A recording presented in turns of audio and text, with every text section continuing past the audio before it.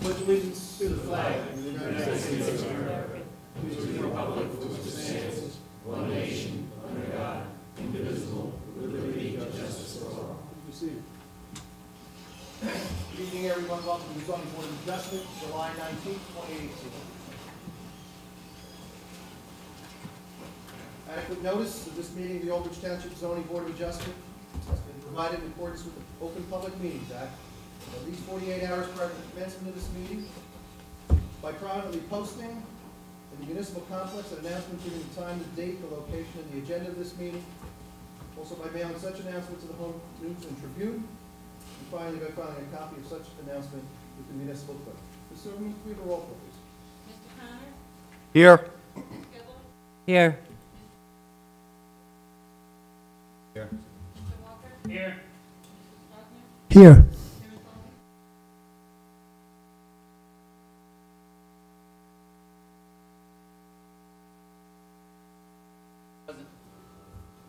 Mr. Kay? Mr. Cludio, Kalani's president. I would ask, as a matter of housekeeping, all those in the courtroom this evening, if you have a cell phone on you, which probably 99% of you do, silence it so you don't interrupt any of the testimony that takes place before the board this evening. And I thank you in advance.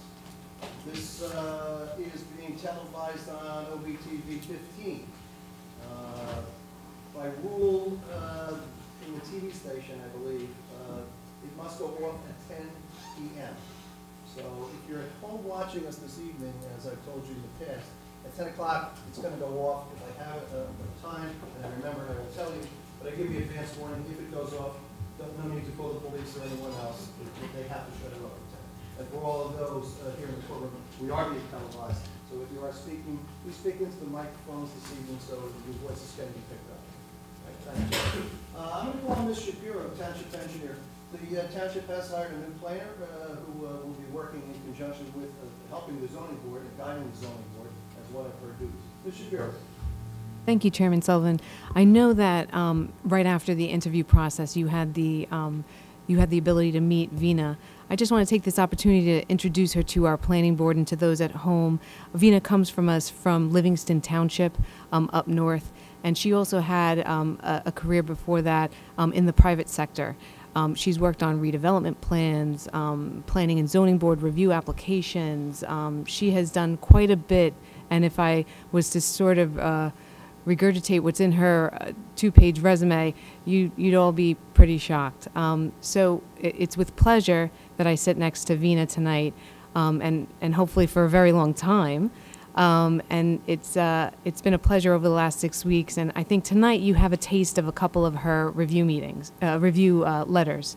So that'll give you a flavor of just the detail-oriented reviews that she does. So I just wanted to take this opportunity and say welcome to Vina. Thank you. Thank you, Ms. Shapiro, and welcome. Welcome to the Township. On behalf of the board, we look forward to your guidance in the matters that come before us.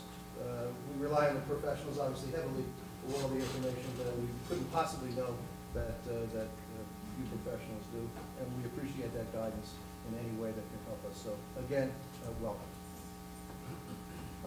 Brings us to item number 2 on the agenda this evening. It's resolutions. The first one is 5-18Z. It's Leonidas Vestaris. The application came before the board on May 3rd, 2018. The applicant properly published notice. The applicant is the owner of a property known as Block 18072, Lot 1 on the tax map of Old Bridge Township. He was represented at that hearing by Peter Klauser. He applied for the following relief. The applicant was seeking approval to expand a one-story building to allow for a bedroom separate from the existing studio layout. The Township LDO does not permit single-family detached dwelling units in the CN zone. The existing dwelling is a pre-existing, non-conforming use, therefore a D variance would be required. With the extension of the dwelling, the net habitable floor area appears to exceed the permitted FAR, therefore D4 variance would be sought.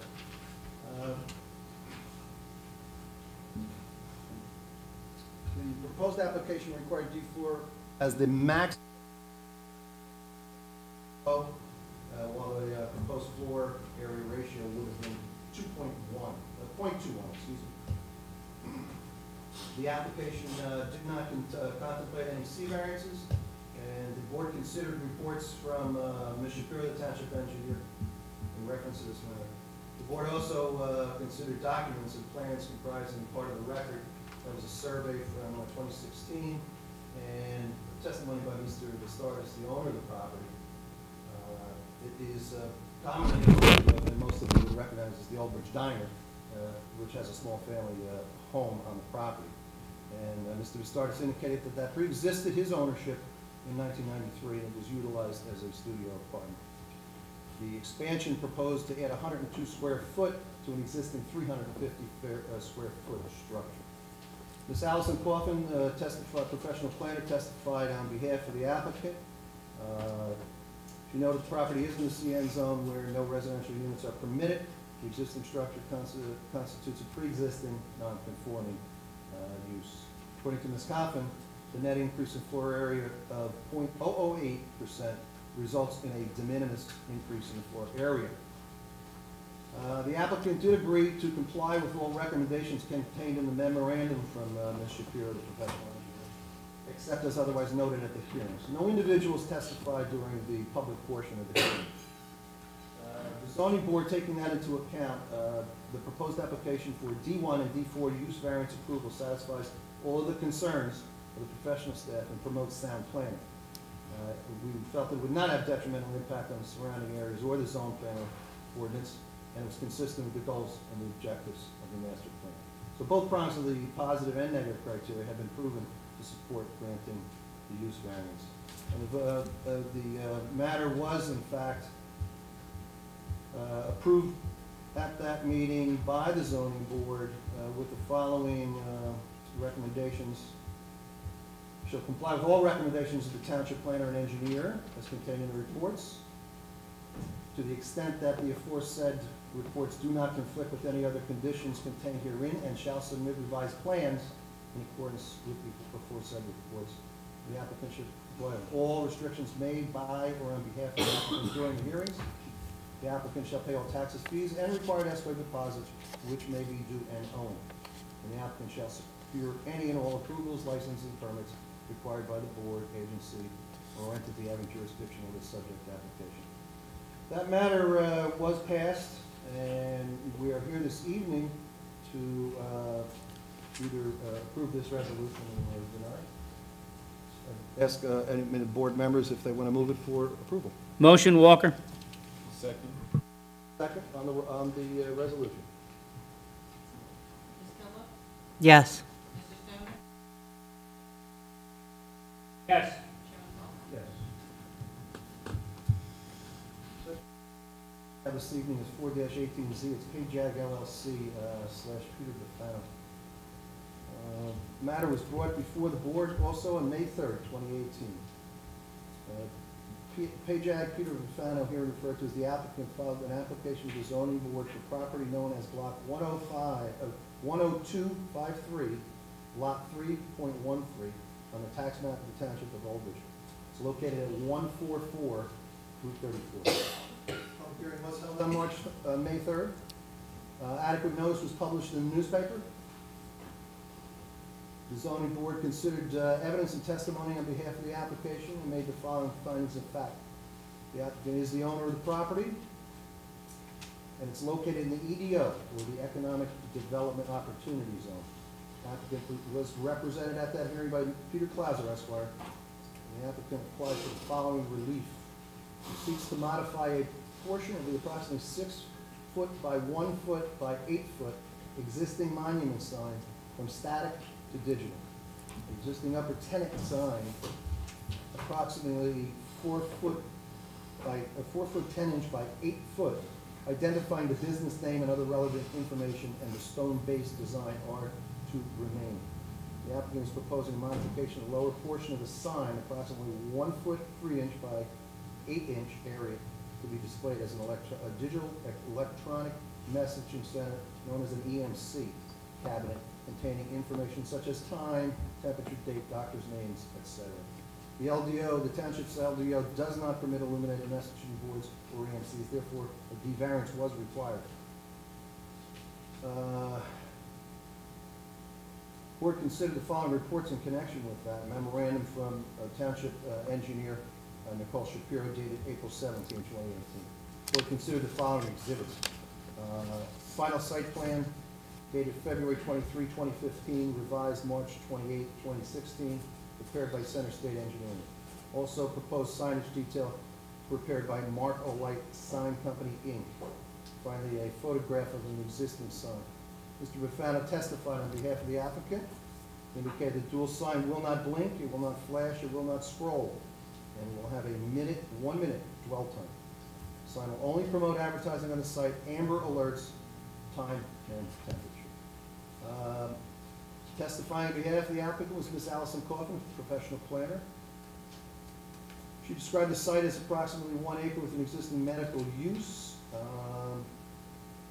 She found that no detriments to the surrounding area will arise. The usage of the sign for amber alerts and public service messages promotes public awareness and the goals of the plan. The applicant agreed to comply with all the recommendations contained in Ms. Shapiro's memo. No individuals testified during the public portion of the hearing. Therefore, the zoning board determined relief could be granted, and for the following reasons. There will be no detriment impact to the zone plan. It's consistent with goals and the objectives of the master plan. Both prongs of the negative criteria have been proven to support granting the use and bulk variances. The applicant agreed to be bound by the conditions contained in this resolution. The applicant shall comply with recommendations of the township planner and engineer as contained in the reports submitted to the board. To the extent the aforesaid reports do not conflict with any other condition contained herein, they shall submit revised plans in accordance. Applicant shall comply with all representations made by or on behalf of the applicant during the hearing. The applicant shall pay all taxes, fees, and required escrow deposits which may be given on. And of course, the applicant shall secure any and all approvals, licenses, permits required by any other board, agency, or entity having jurisdiction over the subject application or over the subject property. Board, that's the resolution that was heard on May 3rd. I'd ask someone to move it. Motion? Is there a second? Second. Roll call, please. Ms. Kendall? Yes. Mr. Thompson? Yes. Mr. Walker? Yes. Chairman Sullivan? Yes. Board members, next matter on the agenda is Lawrence B. Sachs. It's Premier Media LLC versus Township of Old Bridge Zoning Board and Township of Old Bridge. This is civil action, acknowledgement of service and additional fees. I have before me a resolution, Board, whereas Premier Media has filed a complaint in the New Jersey Superior Court of the New Jersey Middlesex County Law Division, civil action complaint action in lieu of prerogative writs concerning the application naming the Zoning Board of Adjustment of Old Bridge and the Township of Old Bridge as defendant, bearing the caption Premier Media LLC versus Township versus Zoning Board of Adjustment and Township of Old Bridge. Docket Middlesex L 006842-17, case track 4, actions in lieu of prerogative writs. And whereas there exists a need for the service of an attorney to represent the zoning board in the above matter, whereas additional funds are or will be made available for this purpose not to exceed $5,000, and whereas the local public contracts law requires a resolution authorizing awarded contracts for professional services without competitive bidding must be publicly advertised. Now, therefore, be it resolved, Zoning Board of Adjustment does hereby authorize $5,000 for Lawrence B. Sachs to represent the Zoning Board of Adjustment in the matter. Be it resolved that a copy of this resolution shall be published in the Home News and Tribune within 10 days after the adoption of this resolution.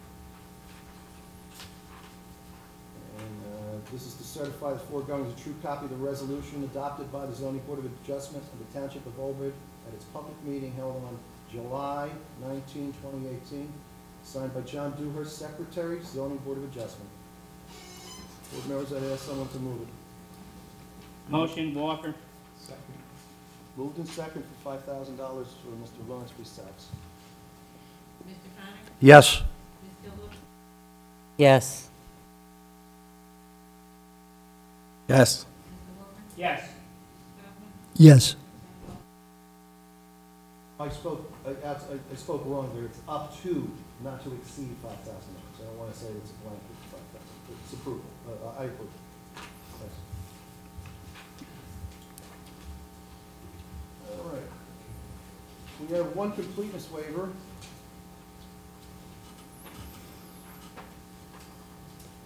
It's 18-18Z. It's under item number 3 on your agenda. 18-18Z, Rickett of New Jersey, Inc. Gerald Sonnenblick, Esquire, representing. I have the following letter, board members, addressed to the board. We represent Rickett of New Jersey in its application for a use variance to operate a florist at the vacant building that was formerly known as Kevin Court. The application was submitted requesting several completeness waivers. On June 12, the zoning board's professional planner reviewed the requested completeness waivers and approved all except items 2, 8, and 12, which were recommended to be provided and resubmitted for completeness. The applicant has reviewed June 12th memorandum and will comply with the recommendations of the professional planner to provide items 2, 8, and 12 as part of the completeness. Please accept this letter in lieu of our attendance at the July 19th meeting. That's authored by John Rensselaer for the firm. As we turn, we have the memorandum dated June 12th from Vina Sawant, and I hope I'm pronouncing it right. Thank you. Professional planner. The reference Rickett of New Jersey. Block 9,000, lot 24. The applicant is requesting deed variance relief in order to change the use of the property. The subject property consists of a single tax lot, lot 24, block 9,000. Lot 24 and measures approximately 0.75 acre or 32,572.99 feet in area. Square feet, right? I'm assuming that's what the 2 is. The site fronts on Route 9 and contains one building. A portion of the building is 1 story, while the remaining portion is 2 story. Our office has reviewed the waiver requests by the applicant, Rickett from New Jersey. The applicant is requesting a number of completeness waivers, and they are detailed. Following paragraph continues that the applicant is seeking approval to use a portion of the building that is currently vacant, known as formerly the Kevin Court pub, as a florist shop. The subject property is located fully within the OG2 zone, Office General Zone. The LDO, the Land Development Ordinance, does not permit a florist in the OG2 zone, therefore D variance is required. These requests represent a total of 13 waivers relief from the various completeness checklists. The variance is sought by the applicant deals strictly with the use inside the building, and therefore many of the waiver requests are valid since the exterior of the building, exterior of the site, the building footprint that is, building coverage, impervious coverage, storm water, etc., will not be changed or impacted.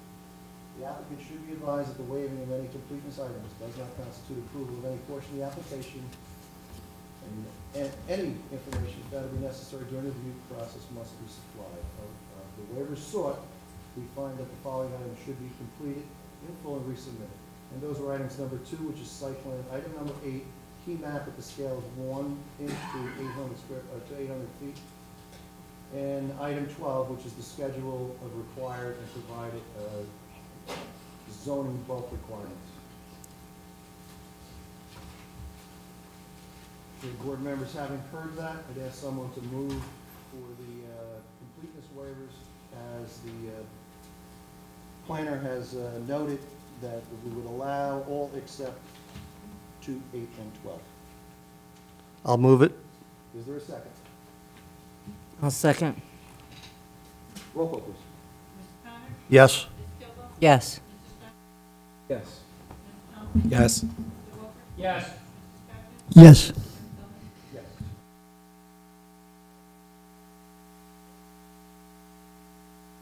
Seven, 2018, board members, hopefully you've had a chance to review them.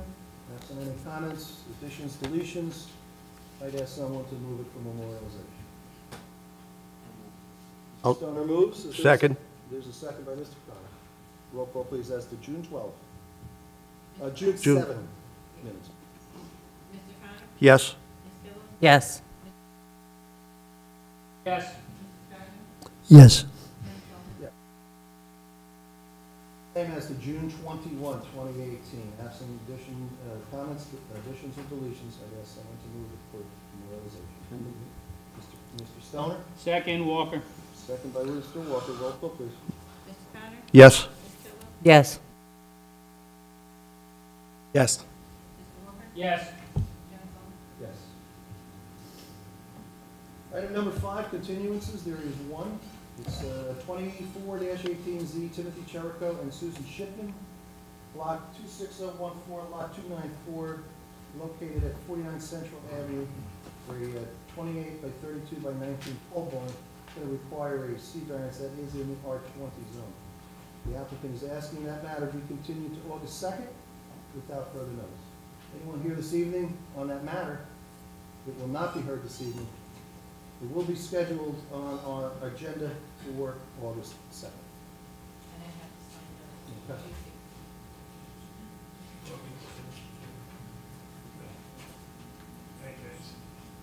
You do not need this copy, correct?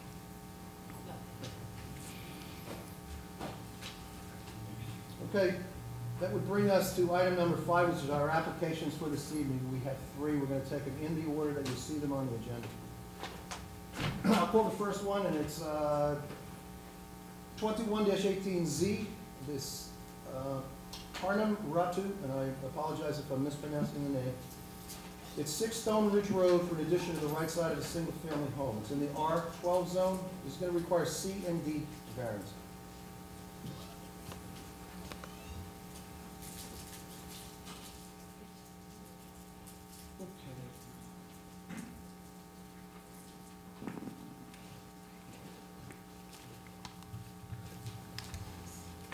Perhaps before you give any testimony, I'd just like to identify who the 3 of you are. You are, sir? Pranam. You're the applicant, correct? You, sir? Son, Anil Ratu. Okay, and Architect.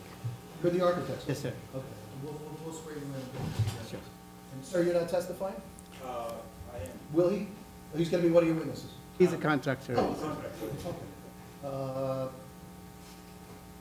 We see that this matters for an addition. What I'm gonna do is, if you're gonna talk, I'm gonna have to swear each of you in. We'll get to the architect when he's going to discuss his matter. Would you please raise your right hand? I'm gonna do it individually, okay? Sir, would you please raise your right hand? You swear to tell the truth, the whole truth, and nothing but the truth in this matter, so help you God? Okay, please state your name, spelling your names for the stenographer, and your address. HARNAM, last time Ratu, RATTU, 6 Stone Ridge Road, Old Bridge, New Jersey, zip code 08857. Okay, He doesn't have his I'm sorry? he doesn't have his stenographer. Oh, I'm sorry, you're not working on this. Okay, I'll give them advice. I was wondering. Okay, sir, please raise your right hand. You swear the matter, that the testimony you're gonna give in this matter shall be the truth, the whole truth, and nothing but the truth, so help you God? Yes. You state your name and spell your last name and your address. First name's Anil, ANIL. Last name Ratu, RATTU. Address is 6 Stone Ridge Road, Old Bridge, New Jersey, 08857. I have to give you the following advice. I'm going to tell you what the rules of the zoning board are. The rules of the zoning board are that in any kind of a D-variance requires the use of a stenographer, because that would be a permanent record that we would have of what takes place. You, however, can waive that right and go on and testify, or you cannot testify and hire a stenographer. That would be totally up to you, because if for some reason your application was denied, there would be no permanent record for you to rely on to take it to a higher court. So that is up to you. I can't influence your opinion. I can only tell you that we require it, but if you want to waive the requirement, we'll allow you to do so. The architect might be able to help you out. Yeah. Yeah. We'll have a stenographer. You'll waive the... No, we'll hire him. We'll Well, take. I know you can't hire Well, him. not hire, but yeah, we'll bring one. You're going to bring them? Yeah. Okay. We're going to have to get a continuance on this. That means you can't be heard tonight. Yeah. That means the matter can't be heard tonight because there is none available, and you have to plan to... I thought she hire was a- you know what? Then can we waive it, please? Just- You want to waive it, we I can mean, continue on. so we could have this, Yeah, yeah, wait. Okay, is that's fine. Yeah, he's asking, so let's does he wait. understand what that means, right? He Yes. understood, Okay, yes. very good. Okay. In this matter, you are going to have some various testimony, or are you going to take over as doing that? As the owner, I want them to at least hear the case first. I'm assuming you're going to do something to your property. Correct. You want to do something to your home. So why don't you, in your own words, what I'm going to ask you to do is tell the board what you're going to do, why you want to do this, how you're going to accomplish this, whatever it may be, I don't know yet, what you're going to say. And then, of course, if you have any photographs or any kind of evidence that you want to have the board look at, you're going to give that to Ms. Silverman. She would pass it to the board for review and to our professionals. So, on the right side of the house, we're trying to do an addition for just a bedroom, a bathroom, and a walk-in closet. It would be 16 and a half feet long and 31.2 wide.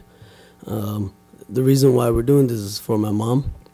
She's unable to climb the stairs, so she's because she has knee problems, leg problems. So therefore, we wanted to make the room downstairs at first level floor. And if you want pictures, photos of the house or the We already have this. if that's what this, you're gonna show well, me, and I- this I is have the that. you have that as well. But yeah, I mean that's the reason why we wanted to make the room downstairs. Has to do with your mother being unable to ascend and descend stairs? And, yes, And, and then also my does your father. want to say anything, or is it what Yeah, so yeah, this is the main reason. Yes. And I assume, sir, you're going to tell us what's going to be done there? Yes. Why don't I swear you in, okay? You swear the testimony in this matter will be the truth, the whole truth, nothing but the truth, so help you God? I do. Please state your name, your professional affiliation, and your address of your office. Company DP Architectural Design. Vinu Patel, VINUPATEL. I'm located in Old Bridge, Bryan Road. What address is that at, Brian? The address on Bryan Road? Yeah, yes. 200 Bryan Road. 200? Yes. And you are a licensed architect in the state of New Jersey? Yes, sir. Would you please present your credentials to me in some form? Yeah, licensed architect since 1987. I do have a license in New Jersey, Pennsylvania, and New York. I've been practicing in Old Bridge since 2003. And we are involved with a lot of local work, especially residential, commercial work. Have you testified before zoning boards in the past, sir? I guess in the In name some of those towns. There was a Patel Brothers on Old Post Road, that's many years ago. Okay. Almost like- I was the architect by the time. Okay. All right, we'll accept your credentials. Go ahead, sir. Thank you. You may present your case.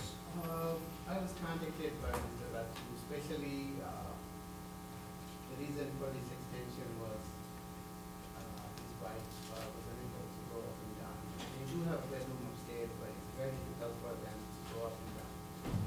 So, we went there, we looked, the possibility of adding one bedroom with good-sized bathroom, and, they definitely wanted some, good-sized closet.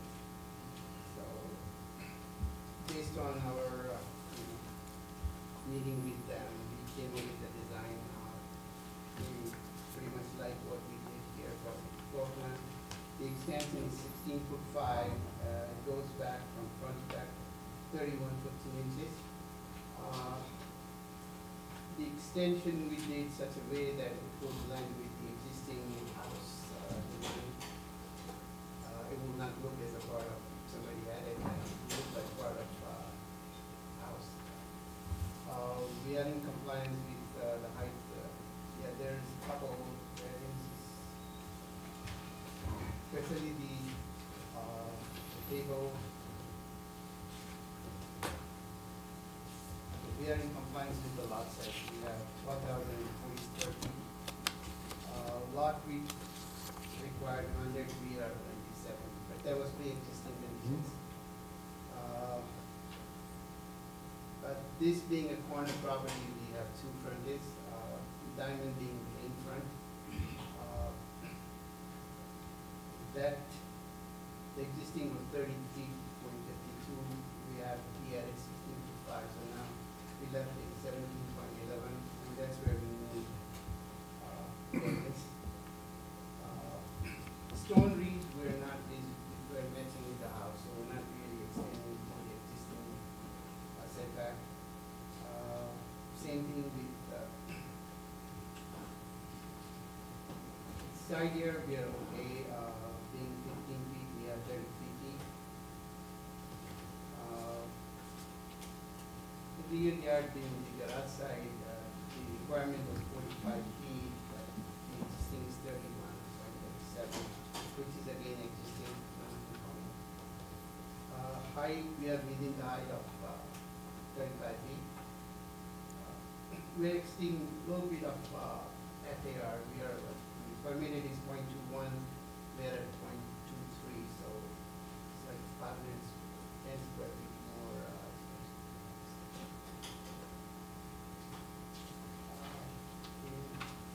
Basically, house was 2,200, now we 27.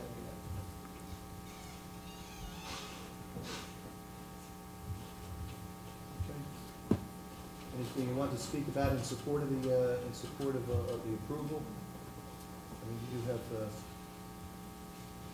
do have a couple issues to put on the record, at least, to support why you think that the board should allow this by law. Looking at the condition of the Mrs. Batu, I met her a couple of times, and I feel strongly that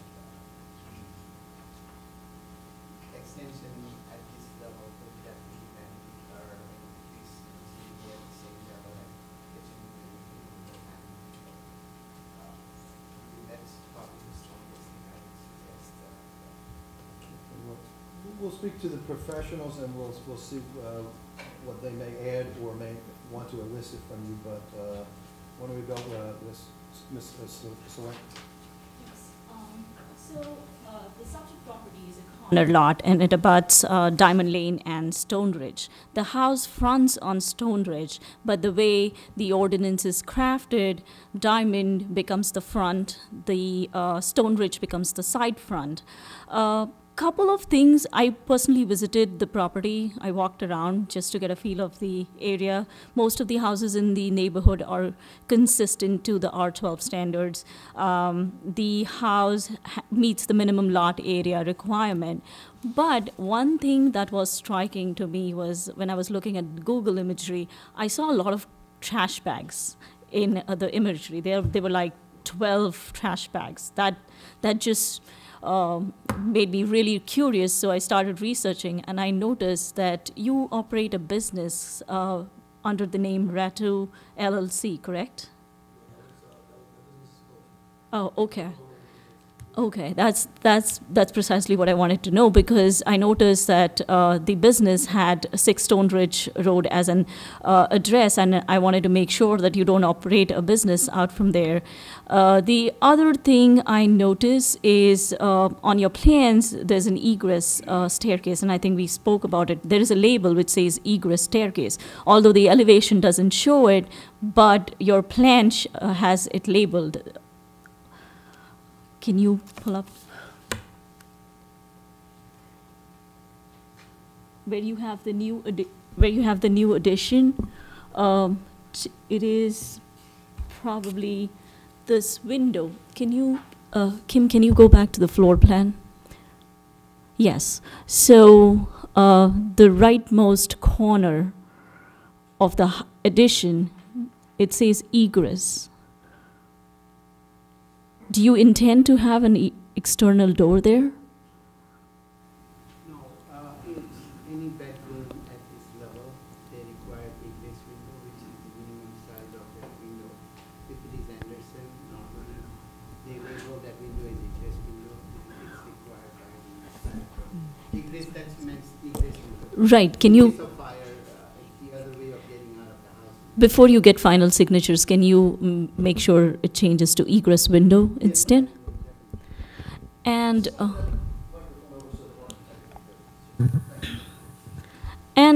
the other, I think, one of the most important comment was you have an attic space added. So that's why the addition looks bigger. When I was walking around the neighborhood, they have like sunrooms or smaller additions. Is there a way for you to lower the roof, or do you really need the attic space for that bedroom? If you see, we're matching the existing roof slope of the main house. That's how we want to get that. It will not be used for anything else. It will not be finished. The reason we need access is, again, it's required by code that we have to have access. Anytime you have attic, we need access to that attic space.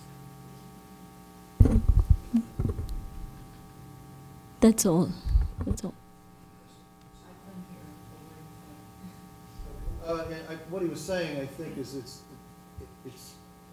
an open space in the roof line just to match, but it's really only a one-story, it's a one-story livable area. It's not except the roof happens to, I guess, peek into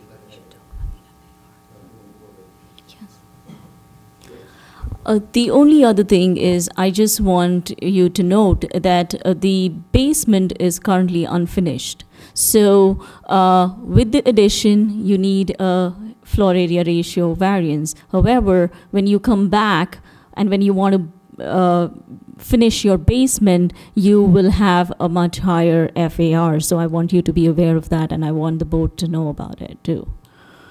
Do you have intentions of finishing the basement? No, it's gonna stay as it is. Okay. That's all. You have the plans and you're far more adept at that. What would there be any room in height for another floor there? Even if it was contemplated? They're saying that that area is open. What's the height on it? That second floor, I guess. 8 foot,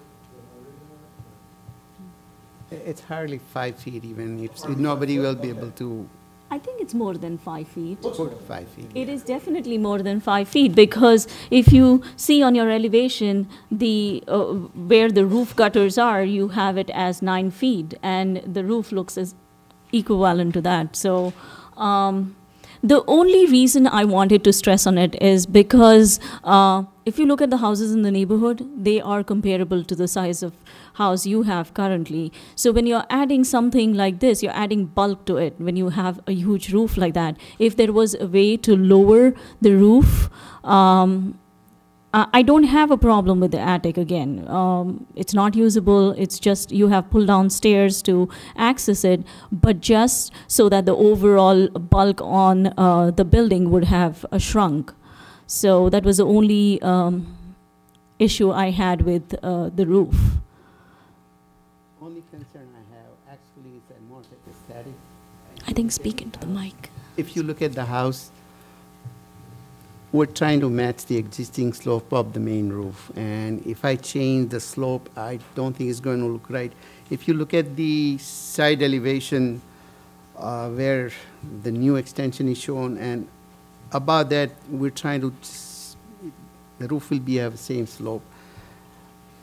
We'll make sure that that space will not be used for, it's not a livable space, and I'm sure they'll make sure that they will not use for. I'm certain you won't use it for livable space, but I'm talking in terms of aesthetics too. Is it possible for you to match the ridge line of the addition to the slope of the existing home so that it lowers by maybe like 2 feet?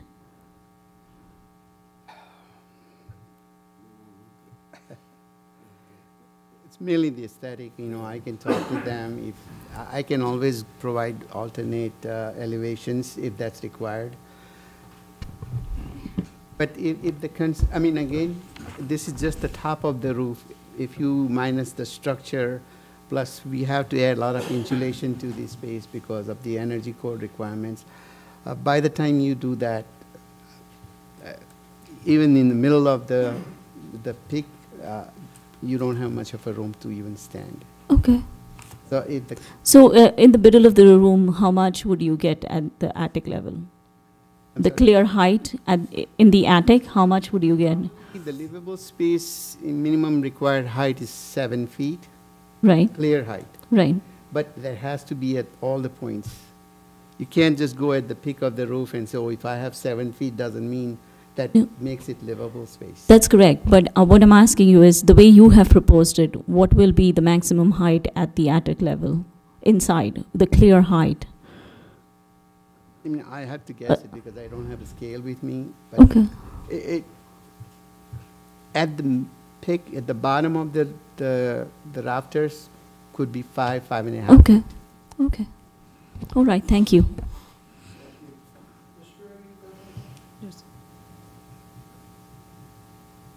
Do you have any other witnesses who are going to testify? No, okay, I'm going to go to the board members, see if they have any questions. Sure. And then we'll go to the public. yes. If you want to say, we'll wrap up. We'll go to board members and then I wrap up. Am I right? Yeah, the feet from Mr. Thompson? the feet from the end of the plan structure to the, is that number of feet you gave, is that to the sidewalk or the curb? I'm sorry? The number, the side going towards, that would be Diamond? Yes. How many feet is that going to be towards Diamond? With the extension, it would be 17, almost 17 feet. And that's to the 17.11. street? To the From the street? property line to the face of New, Okay, yes, that's all I had. 1711. 17.11. Anything else to say? Let's go to the public on this matter before we go any further. This is,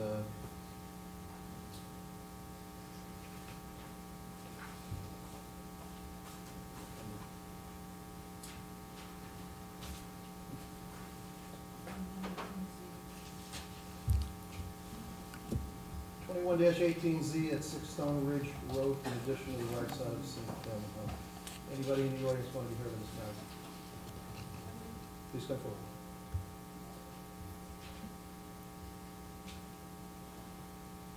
Why don't you move over towards the middle, towards Ms. Silverman, so you can... I can, The gentleman, just move over a little bit. yes. Okay, why don't you... Thank you. Want to swear you in, ma'am? What is your name?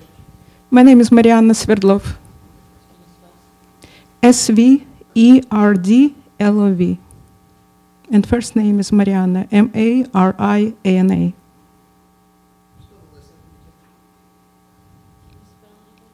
SV like in Victor, ERDLOV. Sverdlov. I reside at 63 Diamond Lane. Please raise your right hand. You swear to, that the testimony you're going to give before this board is the truth, the whole truth, and nothing but the truth? I do. Thank you. You've already stated your name for the record and your address. What is it you would like to tell us, ma'am? I'm here tonight to voice a strong objection to the plans for expansion submitted for the property at 6 Stone Ridge Road. The basis for my objection is that the current residents of the property do not adhere to the noise ordinance of our township and continually undermine the quality of the life of its residents. I can only imagine to what degree the requested expansion will worsen the problem. Let me be more specific. The most recent incident occurred last Sunday. The incredible noise, music, children screaming, basically the very lively party that spills to the outside was coming from the property. My patients ran out around 1:20 a.m., at which time I contacted the police, who appeared promptly, and the noise finally stopped. It's not my usual habit to call police unless there is a real emergency. However, in this case, it was the only recourse that I had. My neighbors and I had to put up with the most inconsiderate behavior for few years. We approached the residents directly to no avail. We have called the police. There is a record of this at the police precinct. The truth of the matter is that I find the law-breaking and inconsiderate behavior of the residents of the property outrageous.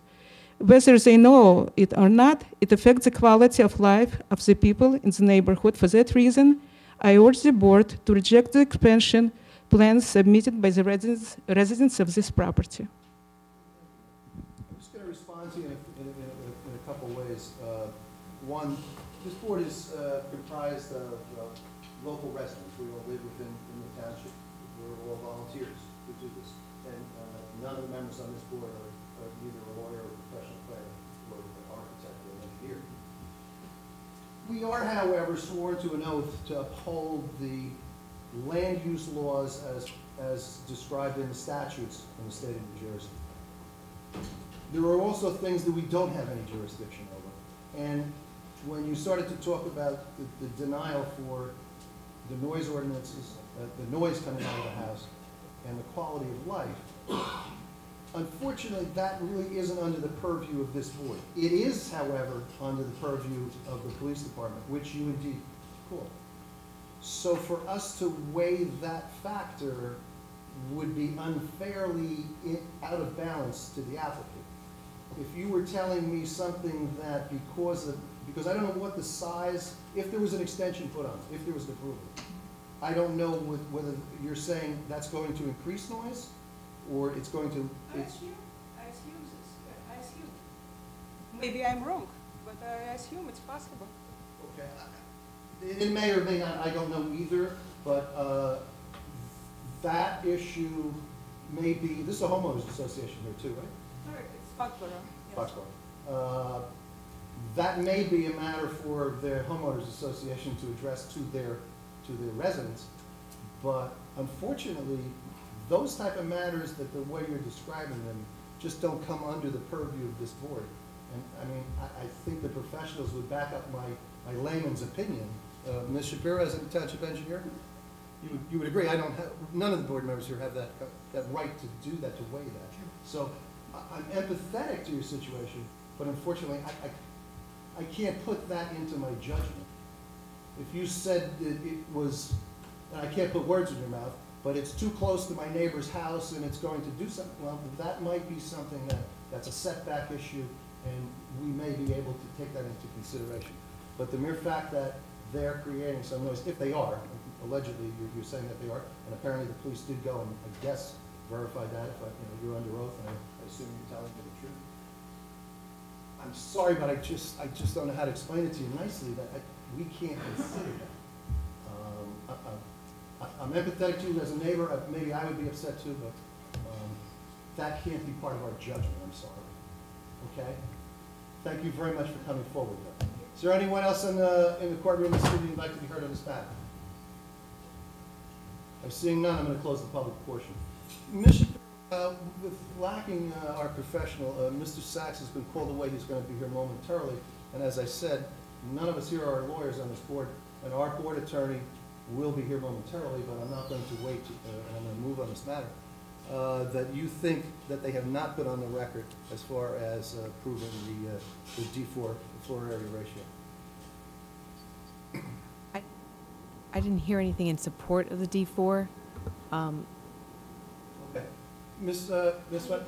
I agree with Ms. Shapiro. I think they should just elaborate on why, what is the hardship, and explain the positive and the negative criteria to seek for this D4 use variance. Okay, Mr. Patel, you understand what? Yeah, no, I understand. Maybe we could put something on the record, please? Yeah, the hardship is again the health of the person who will be using this house. I wish she was here. She barely walk. We're going to take your word. You're under oath. Yes, yeah. They're telling us. And I would say that is the strongest reason I would recommend that. Yeah, we are exceeding a little bit on the FAR, but we're not exceeding that much. Unfortunately, this property has two corners, and some of the setbacks were already existing, and we can't change much of them, The board's familiar with the fact that corners have two front yards in it, Yes. in a sense, and so it's a different standard. Yes. But what about? Do you feel that it's going? You said that I think you said something about you configured this or you drew this plans to conform with the rest of the neighborhood? Yes. So you think it would be in keeping with the other homes? Yes, of I course. didn't get to visit this property, I'm sorry. I normally- Yeah, once the house is done, it will definitely look as a part of the house. It will not look like somebody added to the house, you know. No, but I'm saying, is it consistent with the other homes? Yes, Looks in the yes. neighborhood? We are matching all the materials, so it will be definitely consistent with the remaining homes, yes. Our planner, you agree with that? You said you did go, right? Yes, I did go and walk the neighborhood. And it is consistent. Ms. Silverman? And also, I was going to read the homeowners association. Yes. Before I ask the board members, I will put that in the record right now. Foxborough Village Townhouse Association addressed at Emerald Lane, Oldbridge. Addressed to the board secretary. Foxborough Village Board member has been given approval for a proposed extension at 6 Stone Ridge Road. Resident's name, Mr. Howard Ratu. This extension will be 16 foot by 5 foot wide by 31 foot 2 inches at the right side of the house. Front of the house will have a 2 to 3 by 4 to 6 inch high window, and the facade will have the brick finish to match with the front of the house. The right side will have 2 windows sized 3 to 4 and 6 inches at the bedroom, and 3 by 3, 2 inches with tempered glass in the bathroom. And the new exterior will be the T111, will be plywood siding to match the existing siding layout. Will have 1 bedroom, 1 bathroom, and a walk-in closet. If any other information is needed from Foxborough Village Association, you can call them at the following number, and that's authored by a board member named Carolyn. Unfortunately, she wrote over the top of this. I think it's No Gwyn. Looks like N-O-I-G-U-I-N, I believe. But it's an authored letter by the association. So I just wanted the board members to know that the association has given approval. Now I'll go to my left. Any final questions here? None on my right? Okay. Well, I think that board members, you know, we're rather familiar with D4s, and usually they're in the basement. And I don't know if you guys paid attention, you gentlemen paid attention that your basement is unfinished. And if you want to finish that, that triggers another variance. It's another D4 variance. So, well, I'm just giving you the warning that if you're going to do anything there, you still have to come back to this board again. And the planner wanted to advise you of that. I think you put on the record sufficient proof, at least to my understanding, and absent any objection. And while there was an objection, and we do take note of that, as I explained, the board really can't weigh that into. I would hope that all people, I hope my neighbors are good to me, and I hope everyone else is nice to their neighbors as well, and I hope you are continue to be nice. And perhaps it was a one-time incident, I don't know. I don't even want to get into that, other than I think it would be nice if we all could get along, because we all have our own homes and our own properties and our own lives, and we want that pursuit of that happiness. So I'm probably not going to stand against this. I probably will vote for this, okay? So would you want me to proceed with a vote? Okay. Yes. This will require, we have 3, 4, 5, 6, 7. It will require 5 of the 7 members. This is a D variance. So if you fail by not getting 5 positive votes, it will be dismissed, it will be denied. Okay? So you're going to want to go through with a vote, correct? Okay. Board members, this triggers a, as you saw in the memorandum, a D4, floor area ratio, and bulk variances for the pre-existing non-conforming setbacks, correct? Am I correct? There is one front yard variance. Right. Diamond Lane. The Stonebridge Road variance is not required. Right, so there's one C and one D4. Yes, Okay. So if the D4 fails, we don't need to vote on the C. So we will vote on the D4. Does someone want to move the floor area ratio? It's going from 0.21 to 0.23. Motion. Approved? Approve. Second. Second. Roll call, please. As to the D4. Mr. Connor? Yes. Ms. Phillips? Yes. Yes. Yes. Yes. Yes. Yes. And board members would be the C for the setback, correct? Setback on the C, someone want to move it? Motion, Walker. Is there a second? I'll second. Stoner seconds, roll call, please. Yes. Yes. Yes. Yes. Yes. Yes. Yes. It is nice when people build onto their homes rather than leave the township, so we like that. I would ask you that you comply with all the rules. There won't be approval until next month because this is a D variance, so we're gonna have to write up a resolution for that, okay? You will have to obtain building permits, et cetera. Your architect will advise you as such. Thank you for coming in this evening. Thank you so much. Thank you.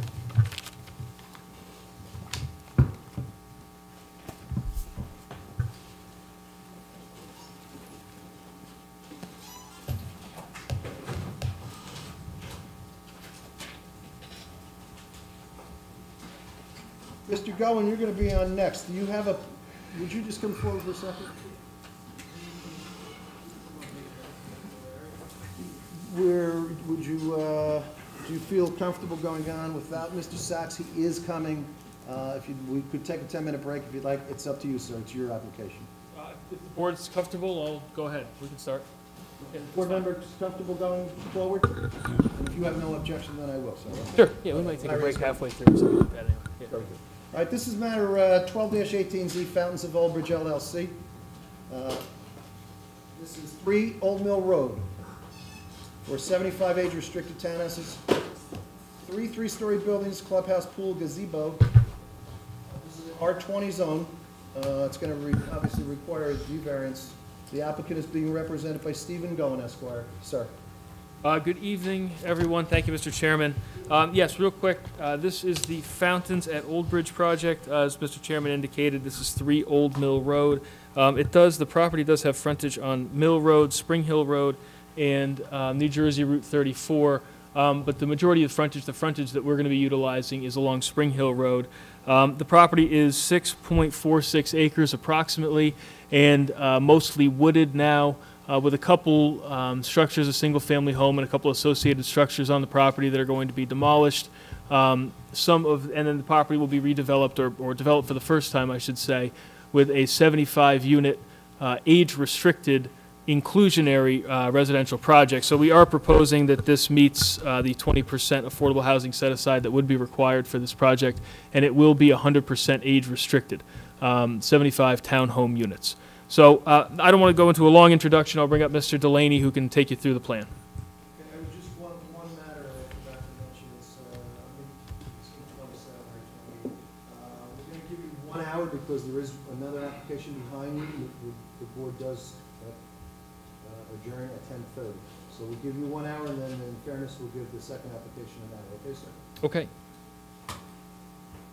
Mrs. Delaney, do you swear to tell the truth in this matter? Or do you swear that the testimony in this matter will be the truth, the whole truth, nothing but the truth, self again? I do. And for the record, please state your name.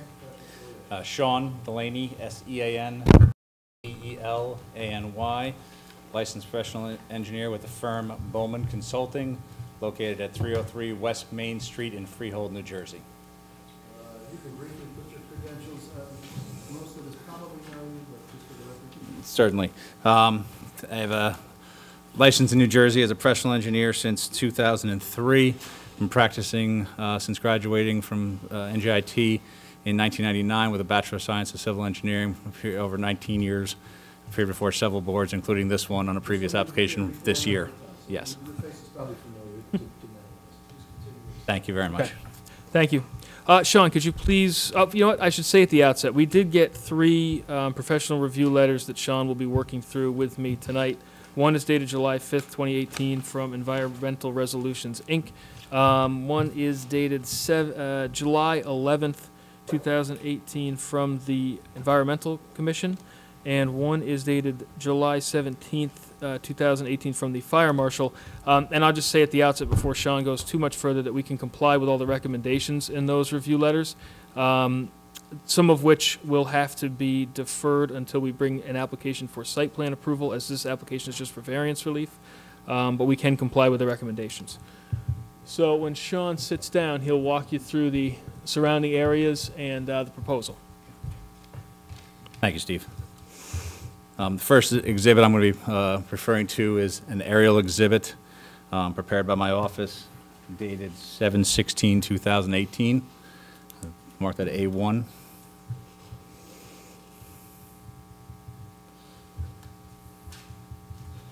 It shows the property highlighted in the center with a radius outside, just showing the location of the property in terms of the surroundings. As Mr. Goen pointed out, the site is identified as Block 10253, Lot 9.11, with frontage on Spring Hill Road to the south and New Jersey State Highway Route 34 and Old Mill Road to the north. The site is 6.4 acres in area. It's an irregular shaped property, as you can see. Contains a two-story frame dwelling, a detached garage, and some sheds up on the Route 34 Old Mill Road frontage that's been cleared with grass. And the rest of the site is predominantly wooded and undeveloped, mixture of pine trees, oak and maple trees of various sizes throughout the property.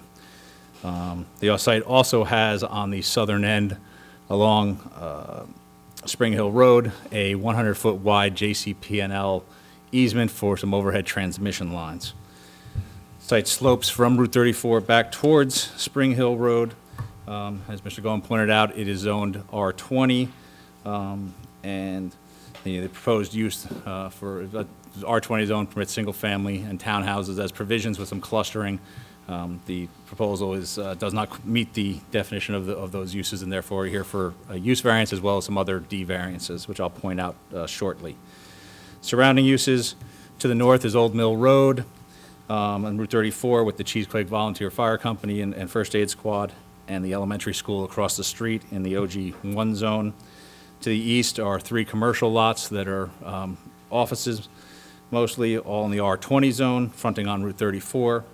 To the west are 2 single-family dwellings and a child care facility, also zoned R20, fronting on both Old Mill Road and Spring Hill Road, while to the south, some additional single-family residences across Spring Hill Road, also in the R20 zone. Go to the next slide, please.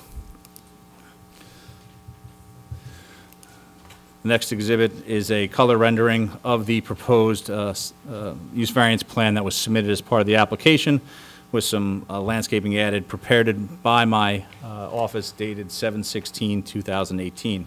We'll mark that one, for clarification, we'll mark that A2. That's the colored rendering. Yes. As Mr. Goen pointed out, the proposal is for a 75-unit age-restricted development, 3 buildings with 25 units in each building, 3 stories total. All the bedrooms, the bedrooms are proposed to be all 2-bedroom units for the facilities outside of any COA requirements. It requires 1s and 3s that we will comply with. Well, just real quick, because these are age-restricted, we will comply with the UHAC guidelines for age-restricted units, but because they are age-restricted, we are able to do all 2 bedrooms, so these will be all 2-bedroom. No 3s. Okay. Go ahead. Thank you. The units, the buildings are aligned along the eastern and western property lines. Also proposed is a 2,600 square foot clubhouse with a pool and associated deck areas for the residents of the development. Access to the site will be off of Spring Hill Road. It'll be a 24-foot wide driveway that will come through the property, allowing full turning movements in all directions. Site is accessible for both fire trucks and garbage trucks for circulation. I'll show that shortly. We're also providing 20-foot wide fire lanes on the property, one behind each residential building. Access through on the eastern 2 buildings through the center of those units, and the southern side of the westerly building through the rear. And there's also the access to the current property is off of Route 34. That access point will be closed. We are proposing an emergency access off of Old Mill Road for fire that will be gated and controlled in accordance with the fire marshal's comments in his review letter. In addition, we're providing 4 trash enclosures on site to handle that. It should be noted that the building's 3 stories in size. They will be sprinklered. They will have elevators involved for them. There are also garages associated with those facilities. There are 14 garages in each, and driveways in each building. There are 25 units, so that means 9 units will not have access or use of a garage. They will not be all on the first floor or second floor. They'll be varied throughout that, depending upon how the applicant breaks them up. But in regards to parking, because they're all 2-bedroom units for a 3-story building, required 2 parking spaces per unit for 150 total. The driveway and garage combinations provides 84 spaces on the site. The remaining 66 spaces are provided in on-site parking, 9x18 stalls scattered throughout the property. In addition, 5 handicap or ADA accessible spaces are required, and we are providing those 5 on the property scattered as well. There are several variances that are required as part of the application. Actually, I'll get into those in a second. With regards to the just general layout of the building, the site, and the improvements, not yet. You know, grading, we're going to follow the same patterns. The runoff slopes from Route 34 down to Spring Hill Road. We try to maintain that. Utilities to the site, they are located out within Route 34 and Old Mill Road for water and sewer. They would have to be extended to the property. Had some preliminary discussions with the MUA on that, and we will work with them should the application receive approval during the site plan phase of the project to extend those to the property. In addition, electric, gas, telephone, cable, all those utilities are on overhead wires along 34 and Spring Hill Road, and coordinate for bringing those into the site. We are proposing a surface stormwater basin along the southern end of the property along Spring Hill Road. We have provided a stormwater report that sizes that basin preliminarily based upon some assumptions on the property. There are 2 inlets located in Spring Hill Road that we would connect into for the outfalls and discharging off-site. And we would provide, the design for that will comply with all RSIS and stormwater management requirements for quantity, quality, and recharge requirements. In addition to providing as many low-impact development techniques as required as well. We've also provided some landscaping on the Exhibit A2. It should be noted there are 50-foot buffers along the residential lots around some of the perimeters of the site. To the east, it's an undeveloped site, it requires a 50-foot buffer. And then to the west, the single-family lot along Old Mill Road, and the lot in the corner up by along Spring Hill Road also requires a 50-foot buffer, as there are residentially uses and zoned. The buffers, 50-foot, is tried to be held in cases where the fire lane has been proposed. It has been reduced to 20 feet, but we will provide necessary additional buffering or infill landscaping to increase that buffer to provide necessary to those adjacent lots. It is noted that all those lots are heavily wooded except the lot on Old Mill Road, but there is a very tall, 20-foot high evergreen screen that exists right now. We would be providing additional screening on our site to enhance that even further beyond what's there. And then the only thing impacting that property really is the pool and the clubhouse in that location. The plan also identifies 2 potential areas of wetlands. We had an environmental scientist will go to the site, walk the property. They did some evaluations of it and identified 2 areas that potentially could be wetlands on the site. We are in the process of surveying those and would be submitting for any wetlands permits, LOIs, general permits to fill, alter buffers, what be needed to get it verified by the DEP. Once again, should the application receive approval tonight. Going back to the variances and waivers that are requested, talked about the use variance for the proposed buildings on site that's required. We also need a D4 FAR variance where 0.17 is permitted, and we're proposing 0.41.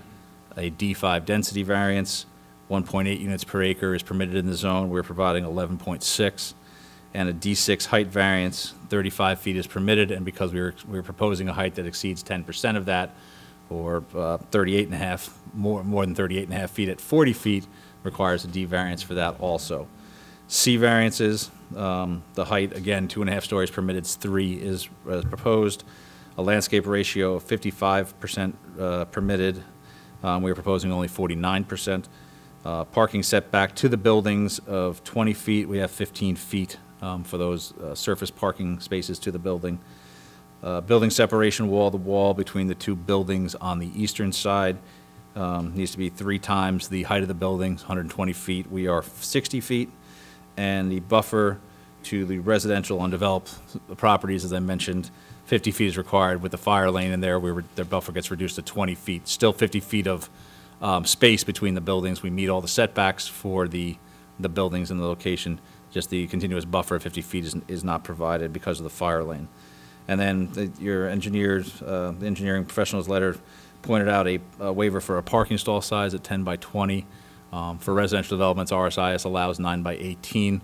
So if we need the waiver, we're asking for the waiver, but I don't think it's needed because the RSIS, I believe, governs residential parking in this case. Anything else? Oh, we'll go to the next exhibit, please. We'll just touch on that. That's what I was waiting for. We'll mark this as Exhibit A3. A3. This is we did a circulation plan for fire trucks on the site to run it through the various, into the property, be able to circulate around, as well as to get to the fire lanes at the rear of the site. Based on the analysis we prepared, that the fire truck can safely circulate the site without impacting any of the driveways, encroaching onto any of the curb lines or anything like that. We provide more detail to your engineer for him to review more closely if needed. But we feel that the facilities provided allows the circulation fairly. Obviously, a garbage truck being smaller than a fire truck will be able to circulate as well, so we don't see any issues with circulation on the property. And then if we go to the next 3, we can put them all in a row. We'll mark these A4, A5, and A6. Sean, could you just describe, so we have for the record, what those are in order? Certainly. And if we go, which one's that? So these are just, obviously we didn't submit architectural plans because we haven't gotten to that point yet for the full design of the buildings. We have a footprint that we think fits for the property, but it hasn't been fully, the architect hasn't been retained yet to start looking at these. But the applicant wanted to give a feel for what he thinks the buildings are going to look like, types of architecture. So the next 3 plans are all examples of the type and style of architecture he would propose to use, propose to implement on these buildings. Obviously, very, with the not making it a flat roof residential apartment, but having a pitched roof, different materials on the exterior of the building to separate to draw some interest into it. But these are, like I said, these are only examples right now. Obviously, if we received approval, we would come back with full architectural designs. But these are the intent of what the images would hope to look like for this community. Okay, I don't really have anything further for Mr. Delaney. If the board or the professionals have questions. I don't have any questions for Mr. Delaney right now. I think he's gone through our letter pretty methodically, answering some of the testimony we'd requested, but we may have some questions a little later.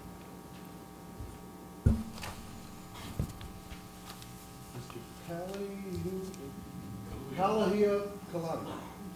Close enough. I'm getting there. Sir.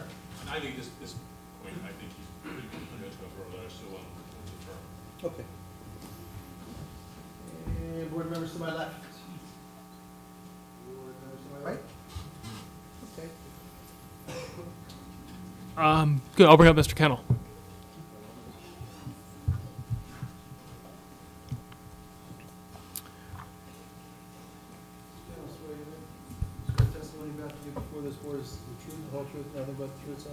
I do. Please state your name, spelling your last and professional affiliation. Yes. Scott Kennel, Kennel, with McDonough and Ray Associates, 1431 Lakewood Road, Manasquan.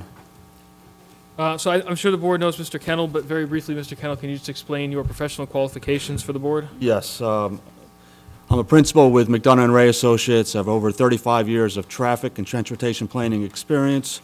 I've testified in over 100 municipalities throughout the state, many times before this board, as well as the Old Bridge Planning Board, and I've been qualified by the New Jersey Superior Court on 3 land use matters.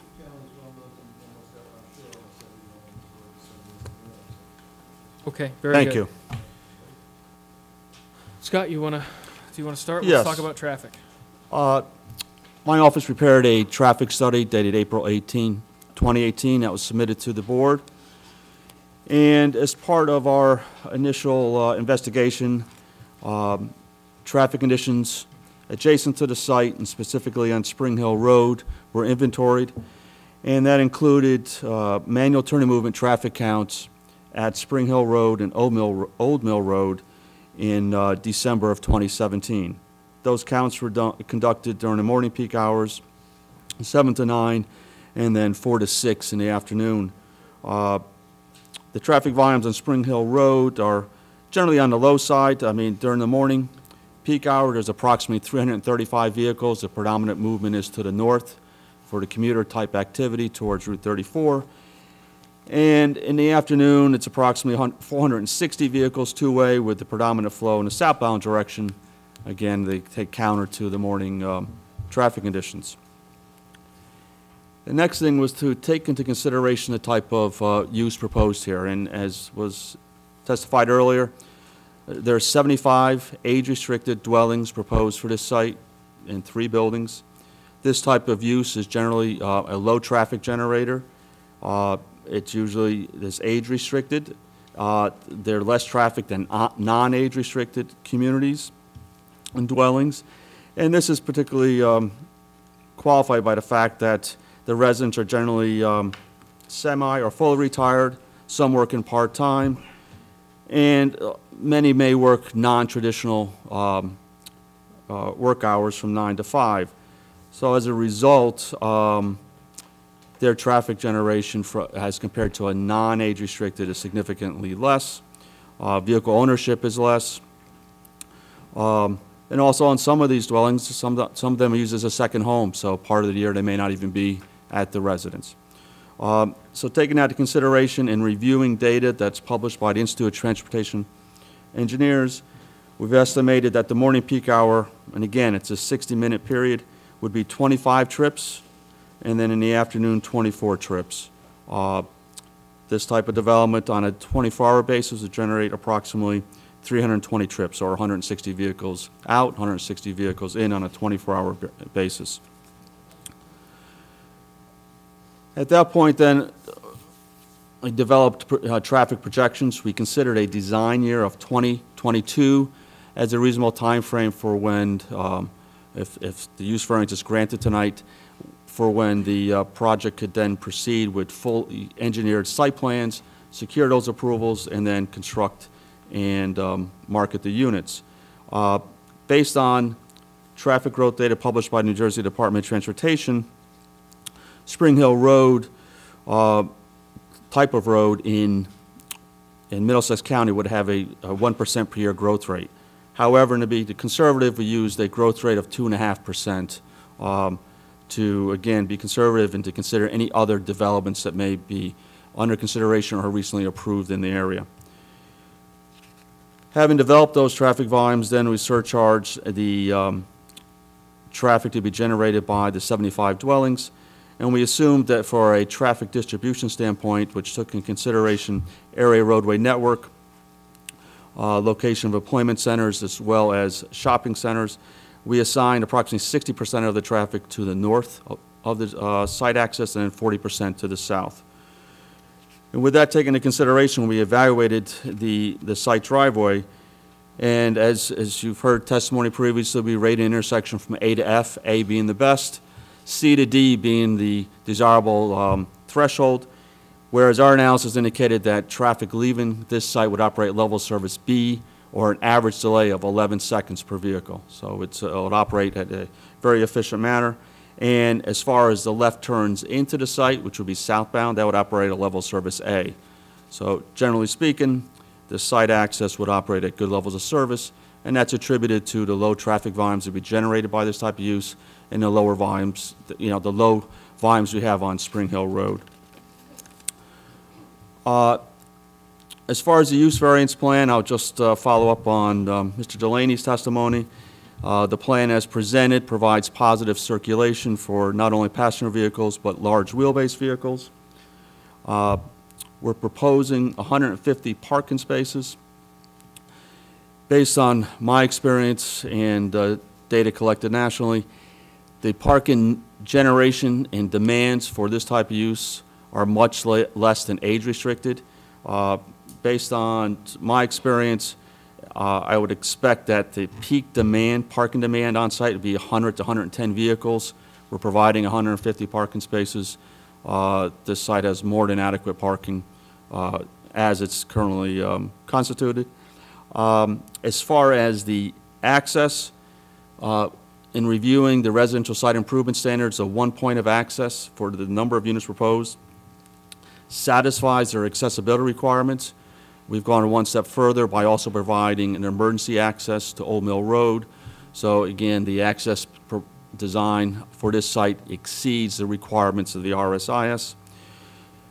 And as far as the access design and location on Spring Hill Road, there was a comment by your professionals as far as site distance. The location of the site access at the southerly portion of the property provides in excess of 500 feet of site distance, which meets the requirements. However, as we develop the site plan and Sean can, Mr. Delaney can refine the stormwater management system, we'll look for every possibility to shift that to access as far north as we can, again, to optimize and maximize the site distance. And really the critical site distance is to the south. There's a vertical curve in the roadway south of the site. So in summary, this development as proposed is will generate approximately 25 peak hour trips. The site access will operate at a good level of service. The circulation on site provides accommodates passenger vehicles as well as emergency and refuse vehicles. And the site access, in my opinion, will operate safely and efficiently. And that's all I have for Mr. Kennel. It was very thorough. So if the board or its professionals have any questions, otherwise we'll move on. Mr. Drummond's not here, correct? Mr. Drummond's not here this evening. We did review. I don't have any questions for Mr. Kennel directly at this time, but like we've talked about before on use variances, when it's just a use variance, a lot of the technical comments really are reserved for the site plan stage, but I'll address some of that stuff later on in testimony.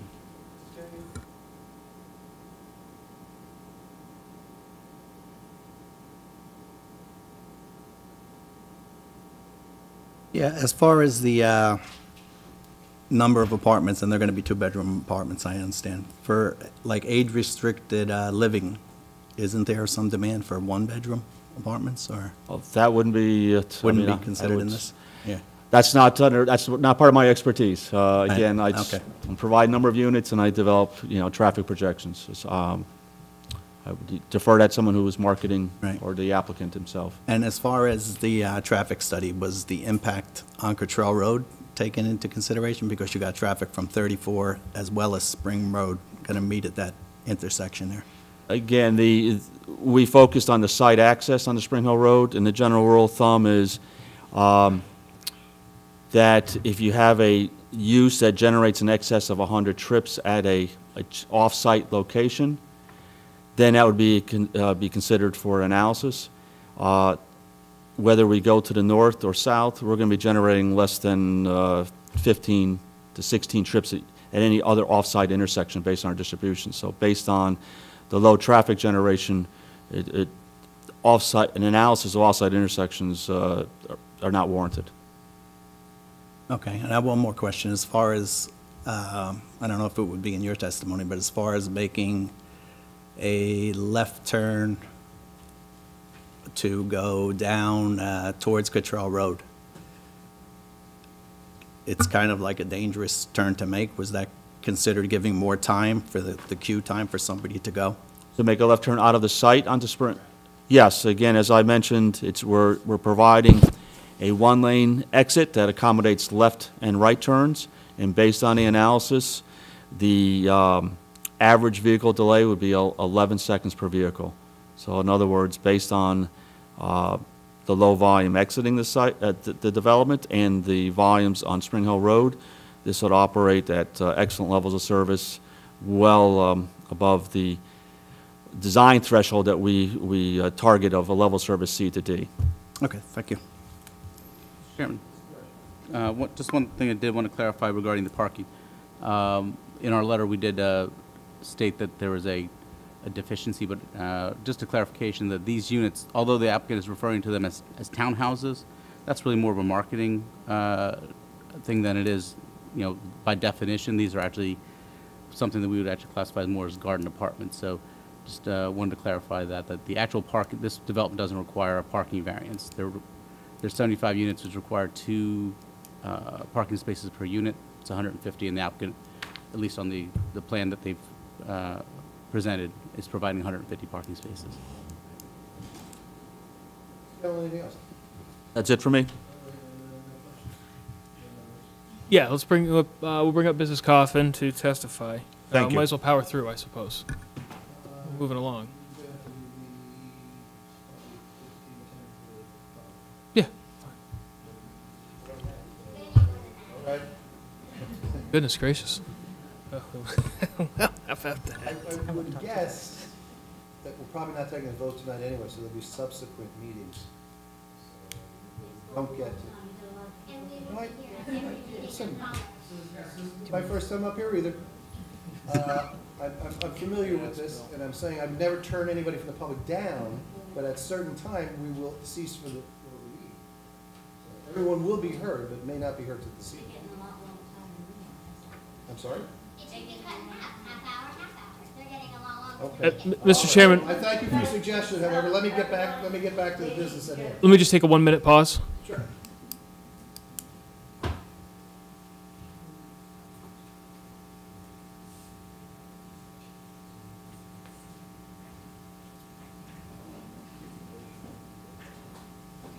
Okay, so Ms. Allison Coffin is going to testify as a professional planner. So Ms. Coffin, I know the board members all know Ms. Coffin, but could you please, first Mr. Chairman's going to swear you. Sorry. Somewhere, right? Yes, I do. Allison Coffin. I work for James W. Higgins Associates out of Ocean Township, New Jersey. I'm a licensed professional planner in the state of New Jersey, and I'm certified by the American Institute of Certified Planners. This professional that's before us is well known to the board members and has testified before this board on numerous occasions as a planner. We accept her expertise. Okay. Thank you. Thank you, Mr. Chairman. Ms. Coffin, can you explain for the board the variances that we are requesting and the justifications for those variances? Yes. The property that we're looking at tonight is an irregularly shaped 6.42 acre through lot that has frontage on Spring Hill Road and on Old Mill Road up at the intersection with Route 34. It's currently developed with a single-family house and a number of assorted structures, and all of this activity is located up at that intersection with Route 34. And the bulk of the lot is vacant and wooded. The applicant proposes to develop the site with 75 unit age-restricted, 55 and over housing, all of which the units will be 2-bedroom for sale units, and some of these units will be affordable units. The proposed use is not permitted in the R20 zone, though there are other multifamily developments nearby in the R6 zone where townhouses are permitted. The site plan provides for 3-story residential buildings, each with 25 townhouse or condo units in each, a clubhouse and a pool. Access is provided from Spring Hill Road for the residents, with an emergency access driveway provided from Old Mill Road. The property is located in the R20 residential zone, which is intended to accommodate low and medium density suburban development. Apartments and townhouses and condos are not permitted in this zone. Therefore, the applicant is requesting a D1 variance for the use. And there's other D variance that results from this use on this site, and that includes a D4 for FAR, a D5 for density, and a D6 for height. The applicant's also requesting some other bulk variance relief, including minimum landscaping some distance between the building and the parking, and some buffers. It's my opinion that special reasons exist for the granting of the requested use variance and the other D variances, and that the site is particularly suited to the proposed use, and there is no significant detriment to the zone plan or the surrounding residential properties that would result from the granting of this bulk variance, or this use variance on this property. The particular suitability for the use. In this case, we have a surrounding area that has a mix of uses, including single-family residential to the south and west, offices to the east. There's some community uses in the area, including Cheesequake Elementary School and the Cheesequake Volunteer Fire Company, located right across the Route 34 intersection from the property. There's agricultural uses in the area, some greenhouses to the immediate east across Spring Hill Road and to the west. Commercial uses primarily along the Route 34 corridor, but there's also a daycare along Spring Hill Road. There's multifamily uses in the area to the northwest, fronting on Old Mill Road and Spring Hill Road and Route 34. And that includes the Spring Hill Village, which has a density of 9.6 dwelling units per acre approximately, and Madison Gardens that has a density that's over 15 dwelling units per acre. The subject site is itself a regularly shaped, unique property that's a larger through lot with frontage on 2 roads. It has proximity to a fire station, and the proposed development allows, in this case, for an efficient use of this site while limiting site access along the Route 34 Old Mill Road intersection. Additionally, the proposed use provides for a type of housing, age-restricted condos and townhouses, that meets the needs of a changing population. There's a growing need for the proposed use, not only in the township, but in the county as well as the state. More specifically, the general population is growing older due to both the advent of baby boomers reaching the age of 55 and the recent advances in medicine and nutrition that have expanded the life expectancy of the general population. Consequently, not only are more people reaching the age of the golden years, the 55 and over, but more people are living longer than previously experienced by the general population. This is evidenced by some of the data that the state has put out, including that the nation's older population will increase at an annual rate of 2.8% between the years of 2010 and 2030. And the New Jersey Department of Labor projects that the 65 and over population will increase from 13.5% of the population in the state in 2010 to 19.9% of the population in 2030. This indicates to me as a planner that there is a growing need for this type of housing. The proposed density and FAR are appropriate for multifamily uses as such as proposed. The ordinance has limits on FAR and density for the R20 zone that are intended as an appropriate control for single-family development on a 20,000 square foot lot. It is not necessarily appropriate to apply those standards to a multifamily use. The board can use as a guide the standards that the ordinance does apply for multifamily uses consistent with what's being proposed. With regard to FAR, the ordinance has a limit of 0.17 for the R20 zone, and the applicant is proposing an FAR of 0.41. Where apartments are permitted on 6-acre lots in the AR and AF zones, the limit is 0.3. So we're still a little over that. However, the proposed FAR of 0.41 is necessary to permit the project to be developed at a density that is appropriate for multifamily use. And that takes us to density. The ordinance has a limit of 1.8 dwelling units per acre for the R20 zone, which is an appropriate standard for a single-family home on a 20,000 square foot lot. Where apartments and multifamily development is permitted on 6-acre lots in the AR and the AF zones, the density is 14 dwelling units per acre. So therefore, the proposed density of 11.6 is below what the ordinance anticipates for multifamily development, indicates to me as a planner that the density that's being proposed for the use is reasonable and appropriate. The proposed height is the last D variance we're looking at, requesting a height of 40 feet, and in this case it makes sense in the context of the proposed architecture. The height variance is created by the desire of the applicant to construct a pitched roof on the apartment buildings so that they have a more residential visual character. It would be possible to have a 3-story structure that meets the 35-foot height if it's a flat roof structure. It's my opinion, though, that allowing for that extra height at the peak of the roof allows for the pitched roof apartments, which provides a more desirable visual character for this area. We have some bulk variances that we're requesting, and they can be granted without detriment. I think the biggest of those is the minimum landscape area requirement. The 65% is required in the ordinance for the R20 zone, and we're requesting 49%. But the landscape area is appropriate for multifamily development, which, where it's permitted, has a limit of 0.45. So the 49% that we're proposing is greater than the 45% that the ordinance anticipates for this type of use. There's no substantial detriment that would result from the granting of the variances. The age-restricted multifamily use is appropriate for the site.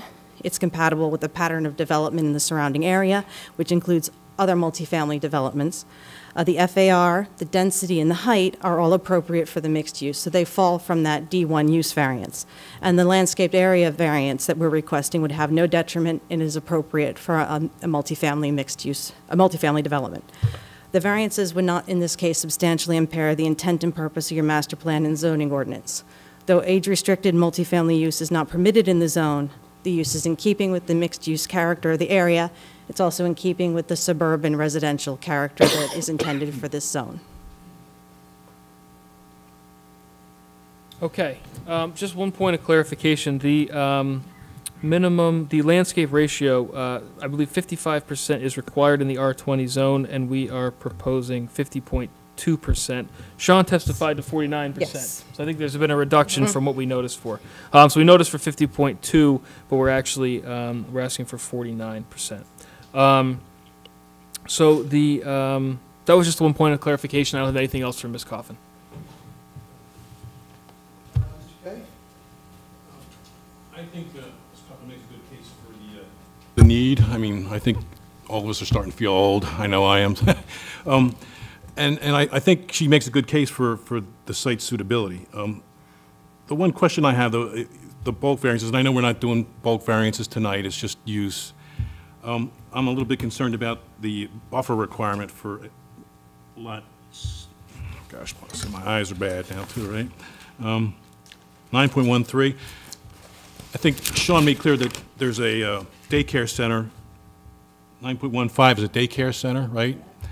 But 9.13 is a residence. And if you'll note from the plan, there's going to be an encroachment into that 50-foot landscape buffer that's required. Again, they're going to have a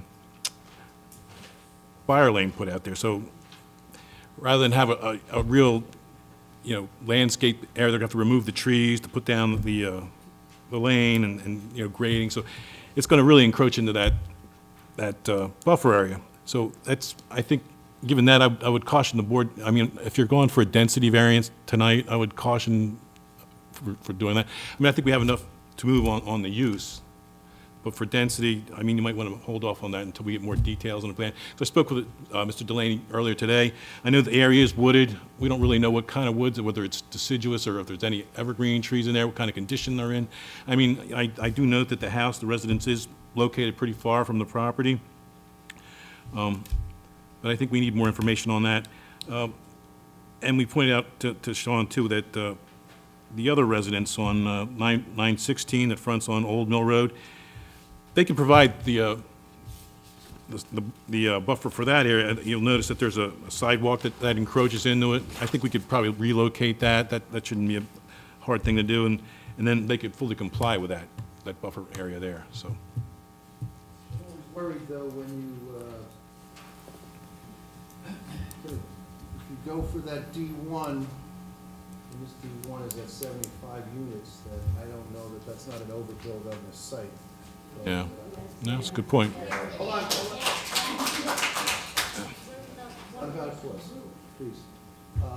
So I may have my questions on that, but we'll see what how we're going to go here, and I want to obviously hear from the public. But I thank you for your comments. Mr. Dargy, anything? I don't think I had anything with Ms. Coffin. Welcome. Do you have any other witnesses? No, I'm not. No. I want to take 5 minutes. I want to consult with counsel, and then we're going to come right back. Probably, please don't leave the room, because I don't even want to take 5, other than let the stenographer perhaps go out to the ladies' room or stretch her legs. And I'm going to consult with the township, our attorney, and we'll get right back to business. We'll stand in recess.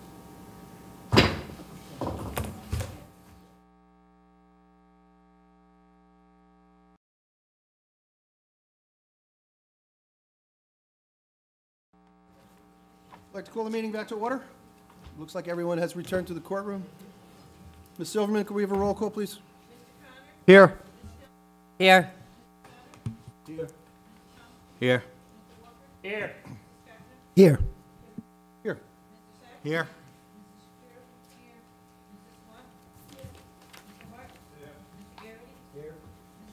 Present. Mr. Cludio Kalani's here. Good. Continuing on matter number 12-18Z Fountains at Old Bridge at 3 Old Mill Road. We've concluded with hearing testimony. We're going to go to the public portion on this matter right now. And I would ask anyone that is going to testify this evening, please come up to the table here in front of the dais. One at a time. I don't need everybody to come up at once. I'll call you individually, and I would just ask that you not be repetitive in your commentary. So if somebody hit on one point, you bring up another point. And we're going to be here to listen to all of you.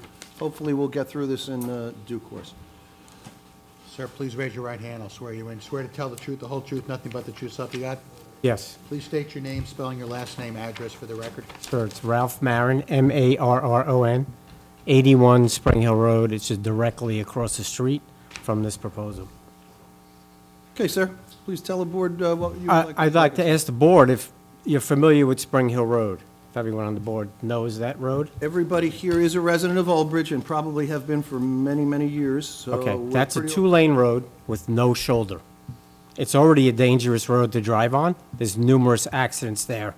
I mean, I could count 10 at least in like the last couple of years at the corner of Old Mill and Spring Hill. This additional traffic will just make it extremely worse. Additionally, that school that's there, the daycare center that you called it, it's a school for autistic children. So I want people to keep that in mind as well.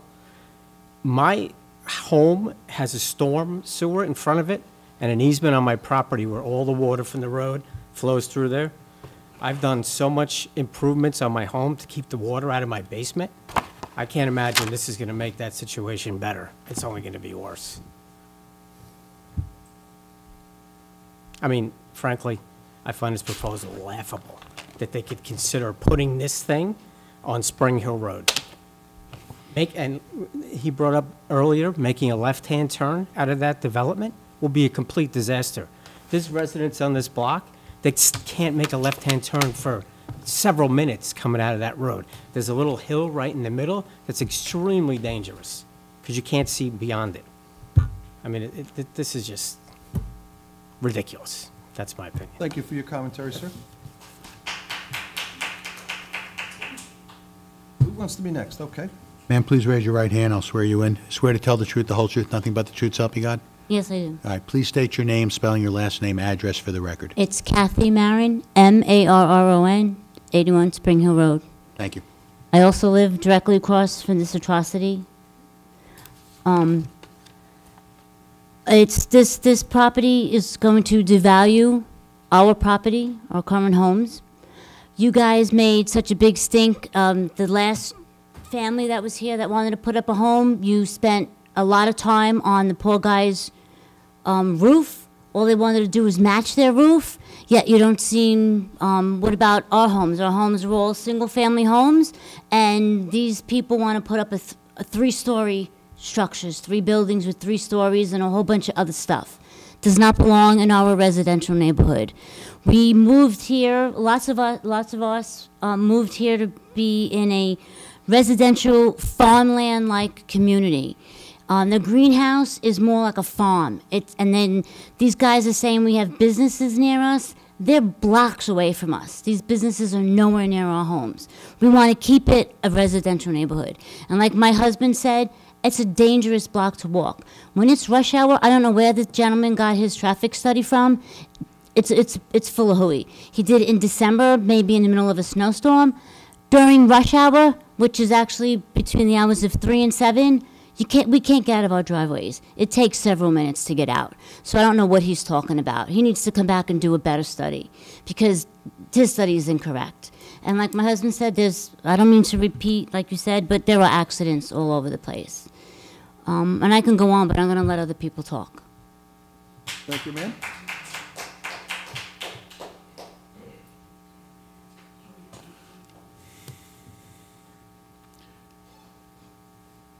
Sir, please raise your right hand. I'll swear you in. Swear to tell the truth, the whole truth, nothing but the truth, so help you God? Do. All right, please state your name, spelling your last name, address for the record. Name is Asbjorn Nyhus, Nyhus. My address is 75 Spring Hill Road, directly across the street from, appears to be the entrance driveway to this facility. What is your first name, sir? I'm sorry. Asbjorn, Asbjorn. Thank you. Go ahead, sir. My neighbors have gone over the traffic, obviously, which I agree, adding 100 cars onto that narrow road, which is a 40-mile-an-hour speed limit road. Very, very dangerous. When I first moved here, my dog was killed on that road because traffic moves so fast and you can't see. There's a hill, very difficult for me to get out of my driveway. Can't tell you how many times I've had screeching tires and accidents. I've had cars into the telephone pole, Verizon. They've replaced the telephone pole in front of my house many times because it's been hit by cars, because the road is narrow and the car's moving fast. One of my biggest concerns with this is flooding. You're taking a wooded area which absorbs all the rain, and you're paving over it or putting buildings on it. You're going to get all that flood water coming down the street, across the street, directly into my property. As it is now, I run 3 sump pumps in my basement just to keep my basement dry. That works now. I had to buy generators and backup generators to make sure my basement doesn't flood. You're adding all this flood water in to a street that doesn't have sewers. There's no sewers on Spring Hill Road. We all have septic systems. You're going to flood out my septic systems. It's all going to run right into my leach field.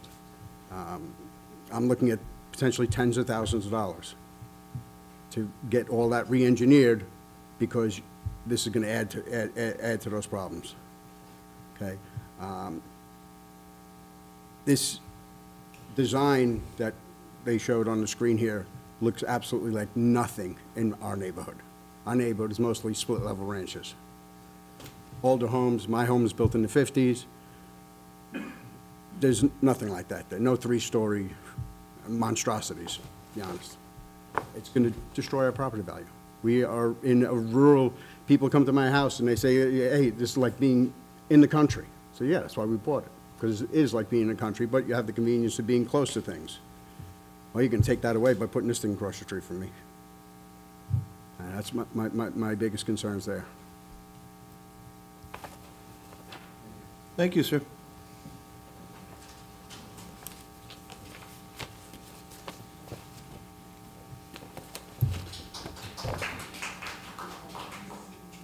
Ma'am, please raise your right hand. I'll swear you in. Swear to tell the truth, the whole truth, nothing but the truth, so help you God? Yes. Please state your name, spelling your last name, address for the record. 72 Spring Hill.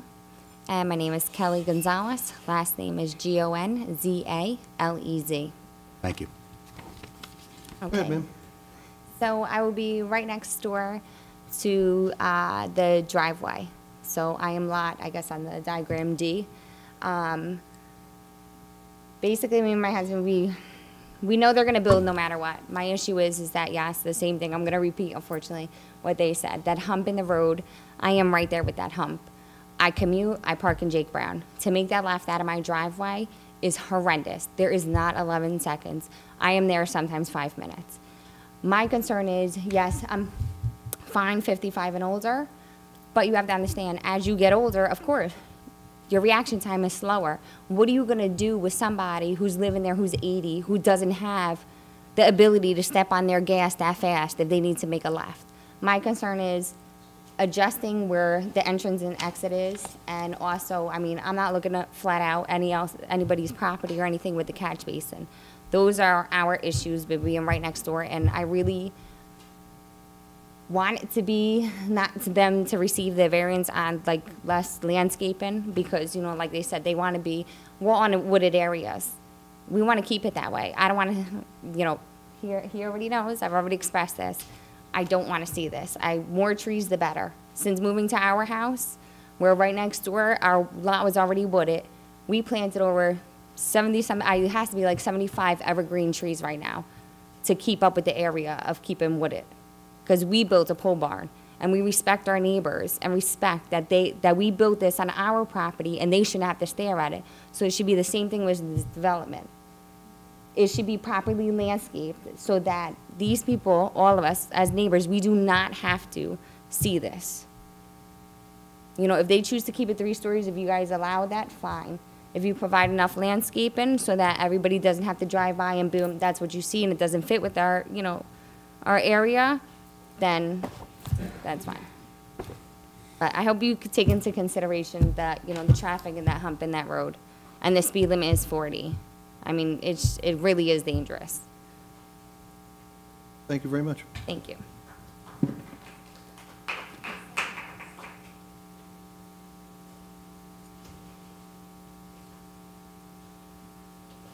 Please raise your right hand, sir. I'll swear you in. Swear to tell the truth, the whole truth, nothing but the truth, so help you God? Absolutely. Okay. Okay. Please state your name, spelling your last name, and address for the record. My name is Guy Smoldren, 56 Spring Hill Road, Mattawa, New Jersey, which is Old Bridge, New Jersey, on that street. Now, can I ask you a question, sir? That entrance on the side on Old Mill Road, is that going to be a key fob so they can come off of 34 and have their key fobs to come into that development? Was there a traffic study done of somebody coming across 34 into that development? You're saying that you're closing off that entrance. He's the attorney for the applicant, Oh, sir. I'm Please sorry. direct your Oh, commentary to the I'm board. sorry, I'm That's sorry. okay. I thought he was the builder, I'm sorry. No, he's the attorney. Okay, so I want to know, are they going to be able to have a key fob access from the 34? So now you have a firehouse, a school, buses, Old Mill Road, 34, these elderly people trying to get in there, that ain't going to happen. There's enough accidents on the corner of Spring Hill and Old Mill. Second of all, there's a live spring or stream up on that property that they're calling wetlands. Where that runs down, when it rains really, really hard, it comes down and it floods Spring Hill Road. You cannot cross Spring Hill Road on the right side. You have to go to the left side to cross Spring Hill Road. I don't know what they're calling wetlands, but that ain't wetlands. Okay, so what I feel that they're going to do is they're going to take that stream, put it into the retention pond, and after the retention pond gets full, they're going to dump it onto Spring Hill. Spring Hill can't handle it. Okay? The speeding on our street, I need to stipulate this because I've come to many council meetings about the speeding on our street. I've asked for signs from the township. They came out a couple times and put the signs. We had cars clocked at 100 miles an hour on Spring Hill Road. And you're going to put older citizens on this street? You can't even see the street due to the fact that the geographical way it's built, the street is designed. So it's just a shame that all these experts and stuff like that, they came up with all these traffic studies. Well, I don't believe to be true because I can't get out in the morning, and I'm out every morning. I go to church 6 days a week, and I can't get out at 6 o'clock in the morning sometimes, which is wrong. And I want to thank you. Thank you, sir.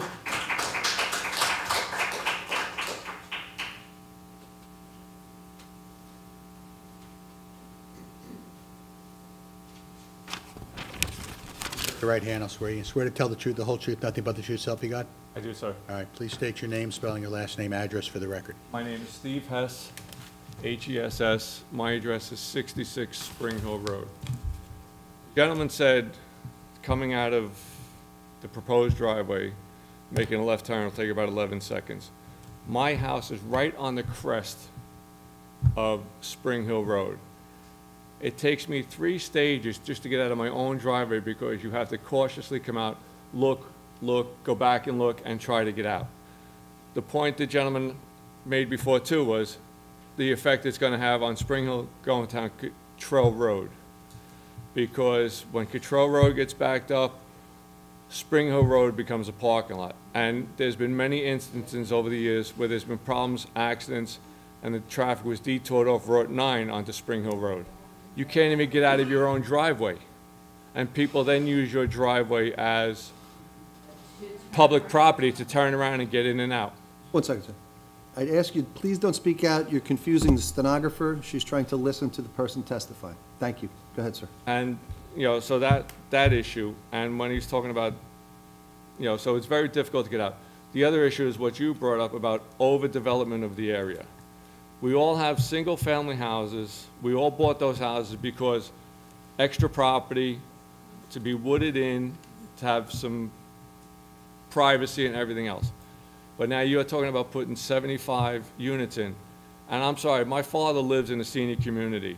They are more active than I am. They come in and out of their unit day in, day out. And my father goes out, has a better social life than I do. He's out 4 times a week going to dinner with friends. So you're gonna have, and you're saying that you're gonna put 150 spots, but you only expect 100 to 110 cars. I find that very tough to swallow, because like I said, where my father lives and my mother used to live with him before she passed away, everyone had 2 cars. And the women went one way, the men went the other. So between that, the flooding, and the crest on that hill, which is very dangerous. Yeah, I've actually seen one guy go airborne in a pickup truck a few years ago and roll down the street. You know, and I just object to, you know, what they've said. If they want to develop something a little less dramatic, fine. I understand people are getting older, but you're putting three three-story buildings in an area that has nothing that high, and it's going to impact traffic, schools, everything else on that area. Thank you very much. Thank you, sir.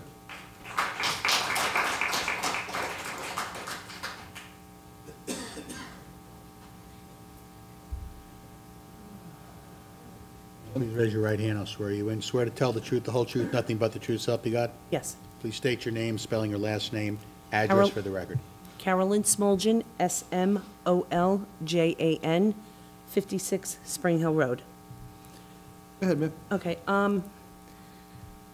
some of the things I want to bring up have already been brought up, but I'm getting bothered by the loss of the trees that we have over in that area. I mean, those trees are taking in all the water from the rain that we get, and taking those trees out, we're now going to have bigger issues with flooding on Spring Hill Road. And even with the retention pond, I question what's going to happen with that, because if you end up using that and it gets filled with water, we have standing water, now we're going to have mosquito issues. Okay? I already know about that because I have a small pond in on my property that Middlesex County will come and check every so often just to make sure that either there's flowing water in it or it's empty, so that we can keep down on the mosquito population.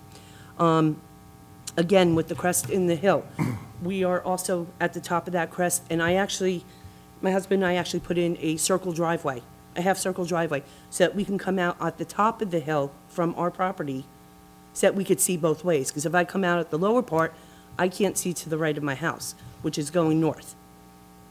You have to be able to see both sides of the street. Otherwise, if you come out, you will get hit by a car. We've seen it. It's happened to my mother-in-law when she was still around.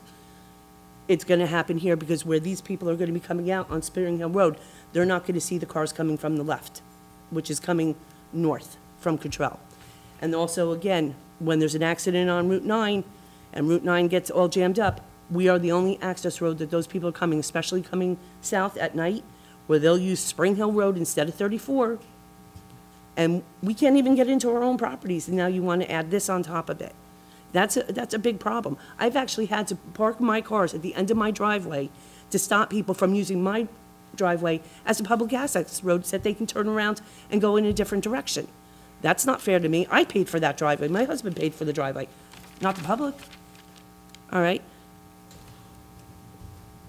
But the safety on this road with this hill is probably the most important thing, as well as the pooling of the water that we already have at that site after heavy rains. And then having to have that water then go across to my neighbor's yards, as he stated earlier.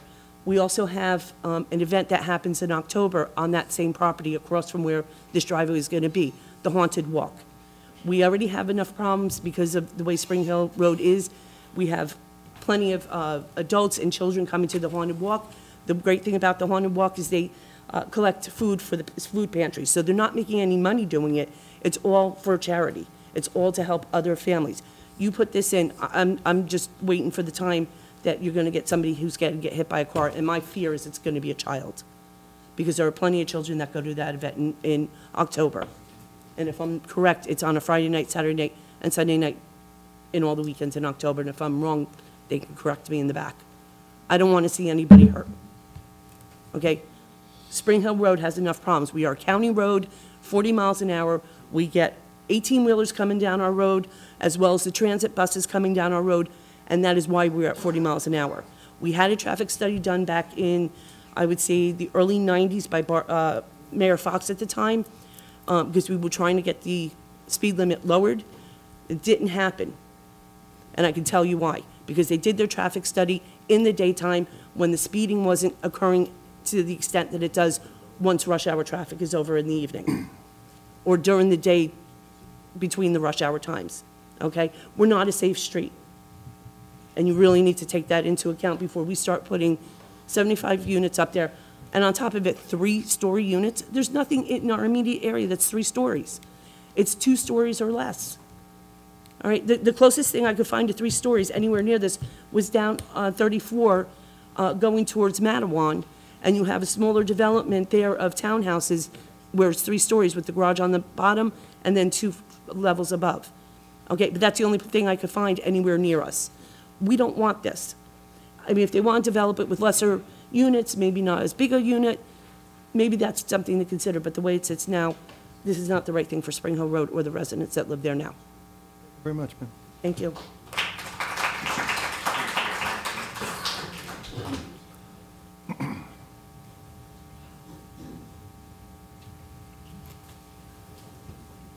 Ma'am, please raise your hand. I'll swear you in.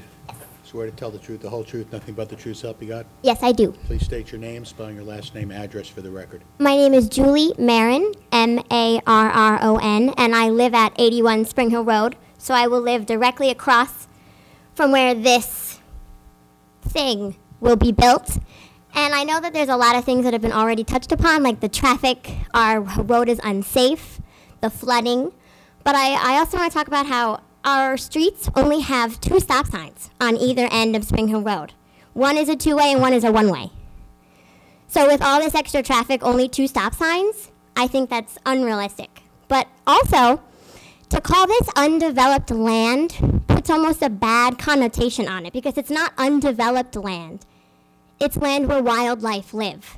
There's a brown bear that lives on this land where they want to build. There's families of deer, there's wild turkeys, and there's even a feral cat colony that's protected by the Old Bridge Animal Shelter. They go in and they feed it and they take care of it. And they will be building directly on where all of these animals live. I see enough deer, raccoons, opossums on the side of our road already. I really don't want to see any more dead animal carcasses on my road. I have cats. Almost every other person on my street has a dog. And now we're going to have to keep them totally inside because of all the extra traffic that'll be on our road. I also, it was mentioned once, but this... Move back up oh, to the I'm so microphone sorry. a little. Yeah, Sorry. That's all. You make noise for them, not for me. Sorry. I also, it was touched upon, but this will be right up against a daycare center for special needs children. There is a sign on our street that says, "Caution, autistic children at play." The school is on the front of Spring Hill, and then all of the back is all fenced in, gated, where these children play. They have playgrounds, swing sets. They have fun buses that come there. And actually, honestly, several times there have law enforcement has been called to that school because it is a special needs school, and sometimes the children get upset. I don't really need to think that we need to make them more upset by adding extra people and extra sounds. And I just think about these poor autistic children having to go to school every day and listening to this building, the sounds of all these trucks and hammers all day. Who knows how long this is going to take to be built, if it gets built. I think that's all I have to say. Thank you.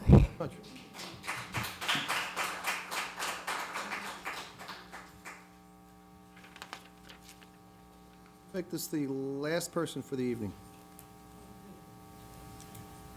Ma'am, please raise your right hand. I'll swear to tell the truth, the whole truth, nothing but the truth, so help you God? Yes.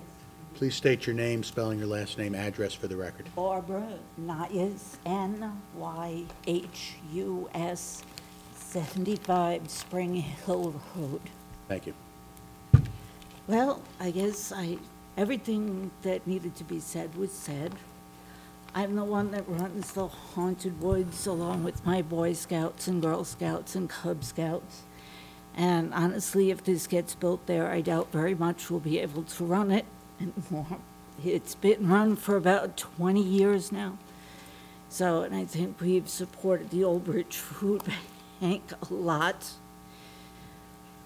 I moved here from Staten Island. I don't know if anybody's from Staten Island, but I moved here because Staten Island used to have a lot of open space, but it was getting very crowded because builders would come along and they'd get a great big piece of property where there was one house.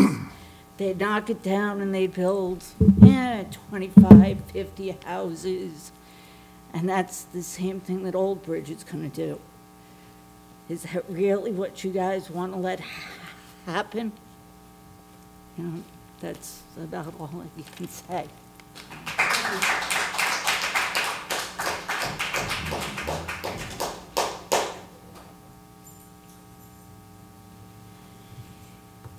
Close the public portion for this evening.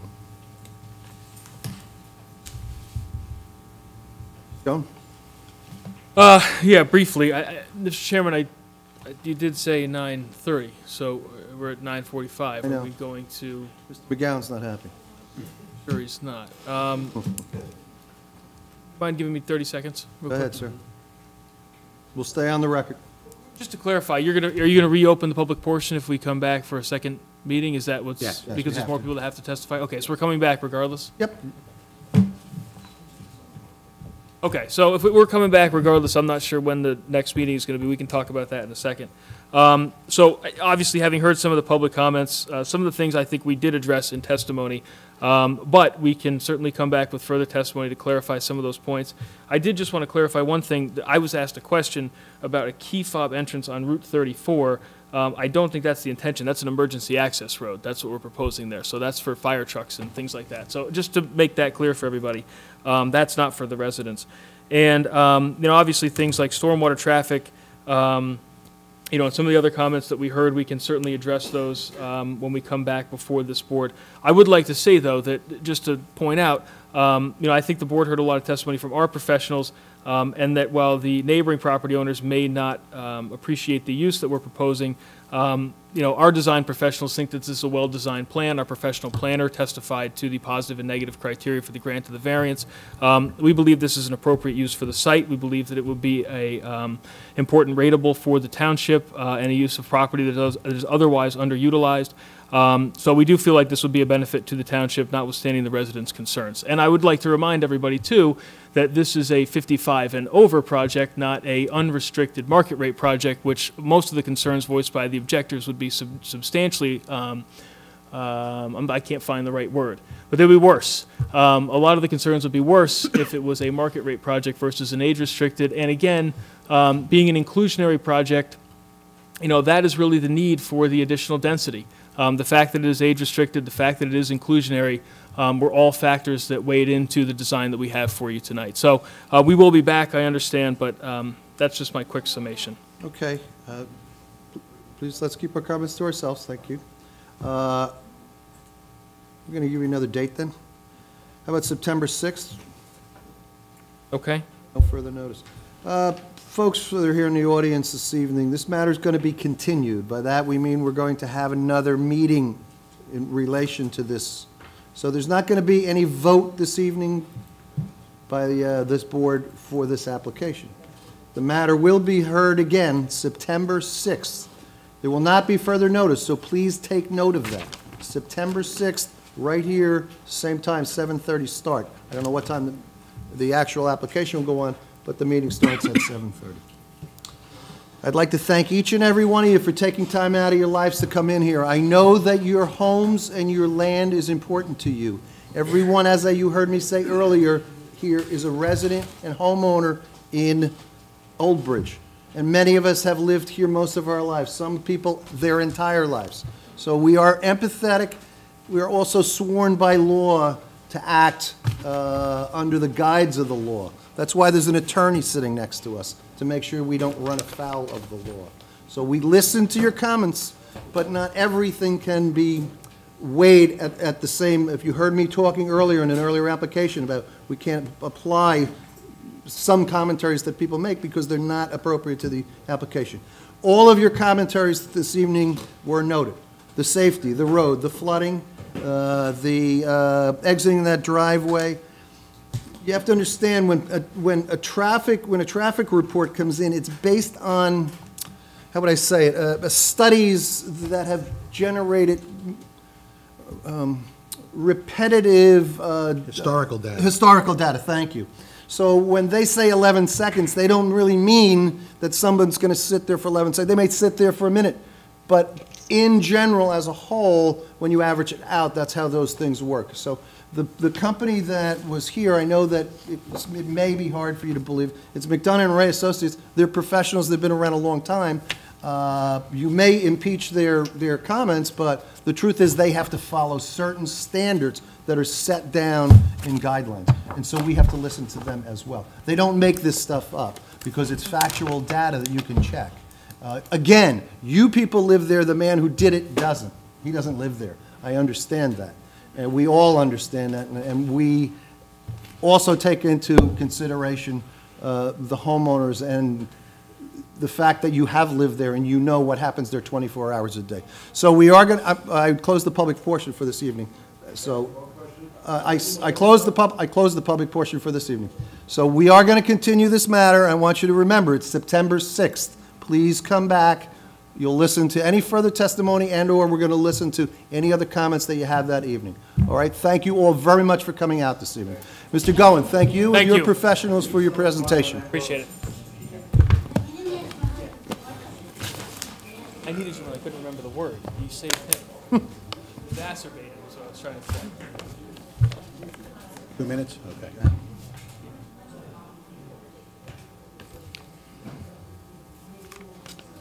Guys, you have live microphones, okay? Hey, you have live microphones. You're on TV. You're on candid camera. I'm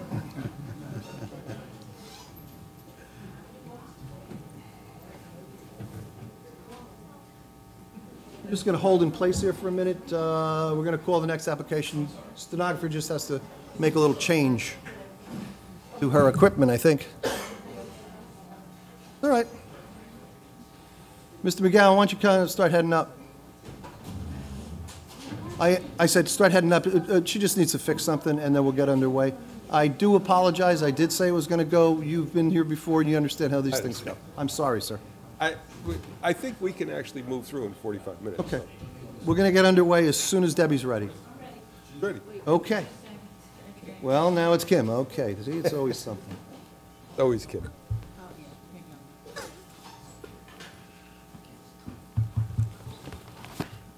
Can I call it Kim or no? Objectives for Mr. No objectives for Mr. McGowan, I don't. You want to bring any back? I should call you in and didn't get a chance to speak. I can bring some in if you'd like.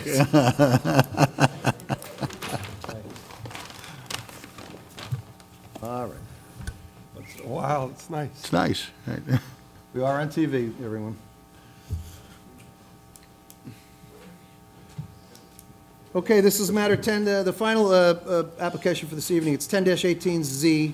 This is Two Girls Waterworks Road. Its location is block 6017.11, lot 9, Old Waterworks Road, for a concrete plant and improvements to the existing garage and office. This is in the SD3 zone.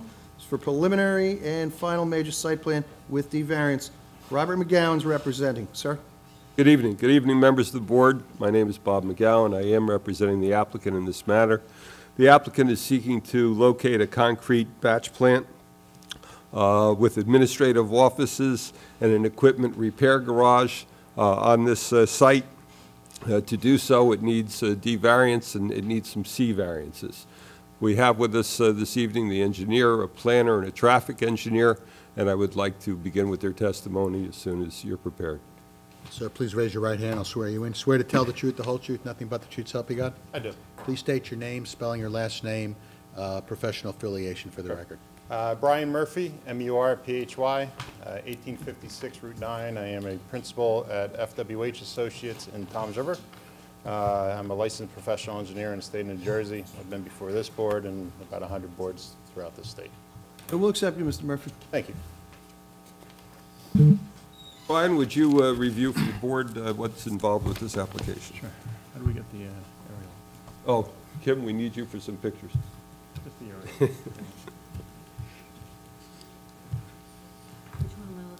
The aerial, up, the fourth one up. Yeah. We'll identify this one as A1. This is, would you describe what this is? A1 is basically a Google aerial shot of the property. The property is indicated in red, roughly in the center of the center.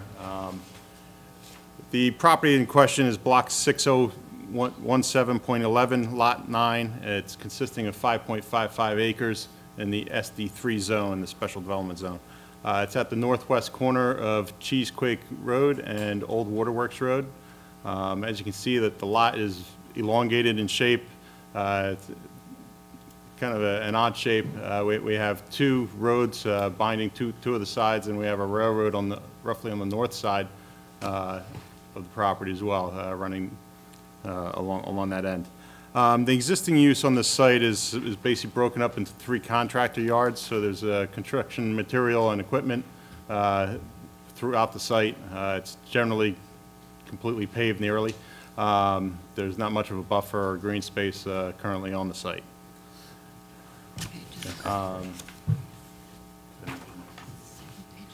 Yep. Sorry.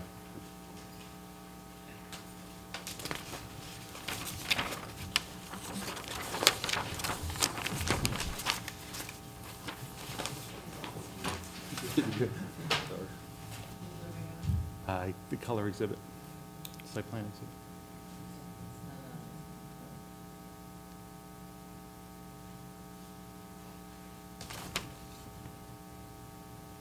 Yeah, I think probably that one. Nope, not that one. Yeah, site plan exhibit improvements, number 3. There we go. This would be marked A2? Yes. There is an existing building on the southeast corner of the property. That'll be utilized, reutilized for an office on the top floor, and the bottom floor will be a basically maintenance garage solely for the purposes of the site to keep the trucks running. The proposed office is 1,900 square feet. The site will be dedicated, the rest of the site will be dedicated to basically a concrete plant. The light tan area roughly in the center is where basically the concrete plant itself would be. Along the north boundary is basically the bins where the raw material will be stored. The south area where you see the longer white stripes, that would be where the concrete trucks will park. That's a 60-foot long striped area, so basically we can go trucks end to end when they park overnight. On the northeast corner, you have a parking lot that will be provided for employees. There's 23 total spots, or 22 spots, sorry. 14 are required, and then we have an additional 11 elongated stalls for the trucks.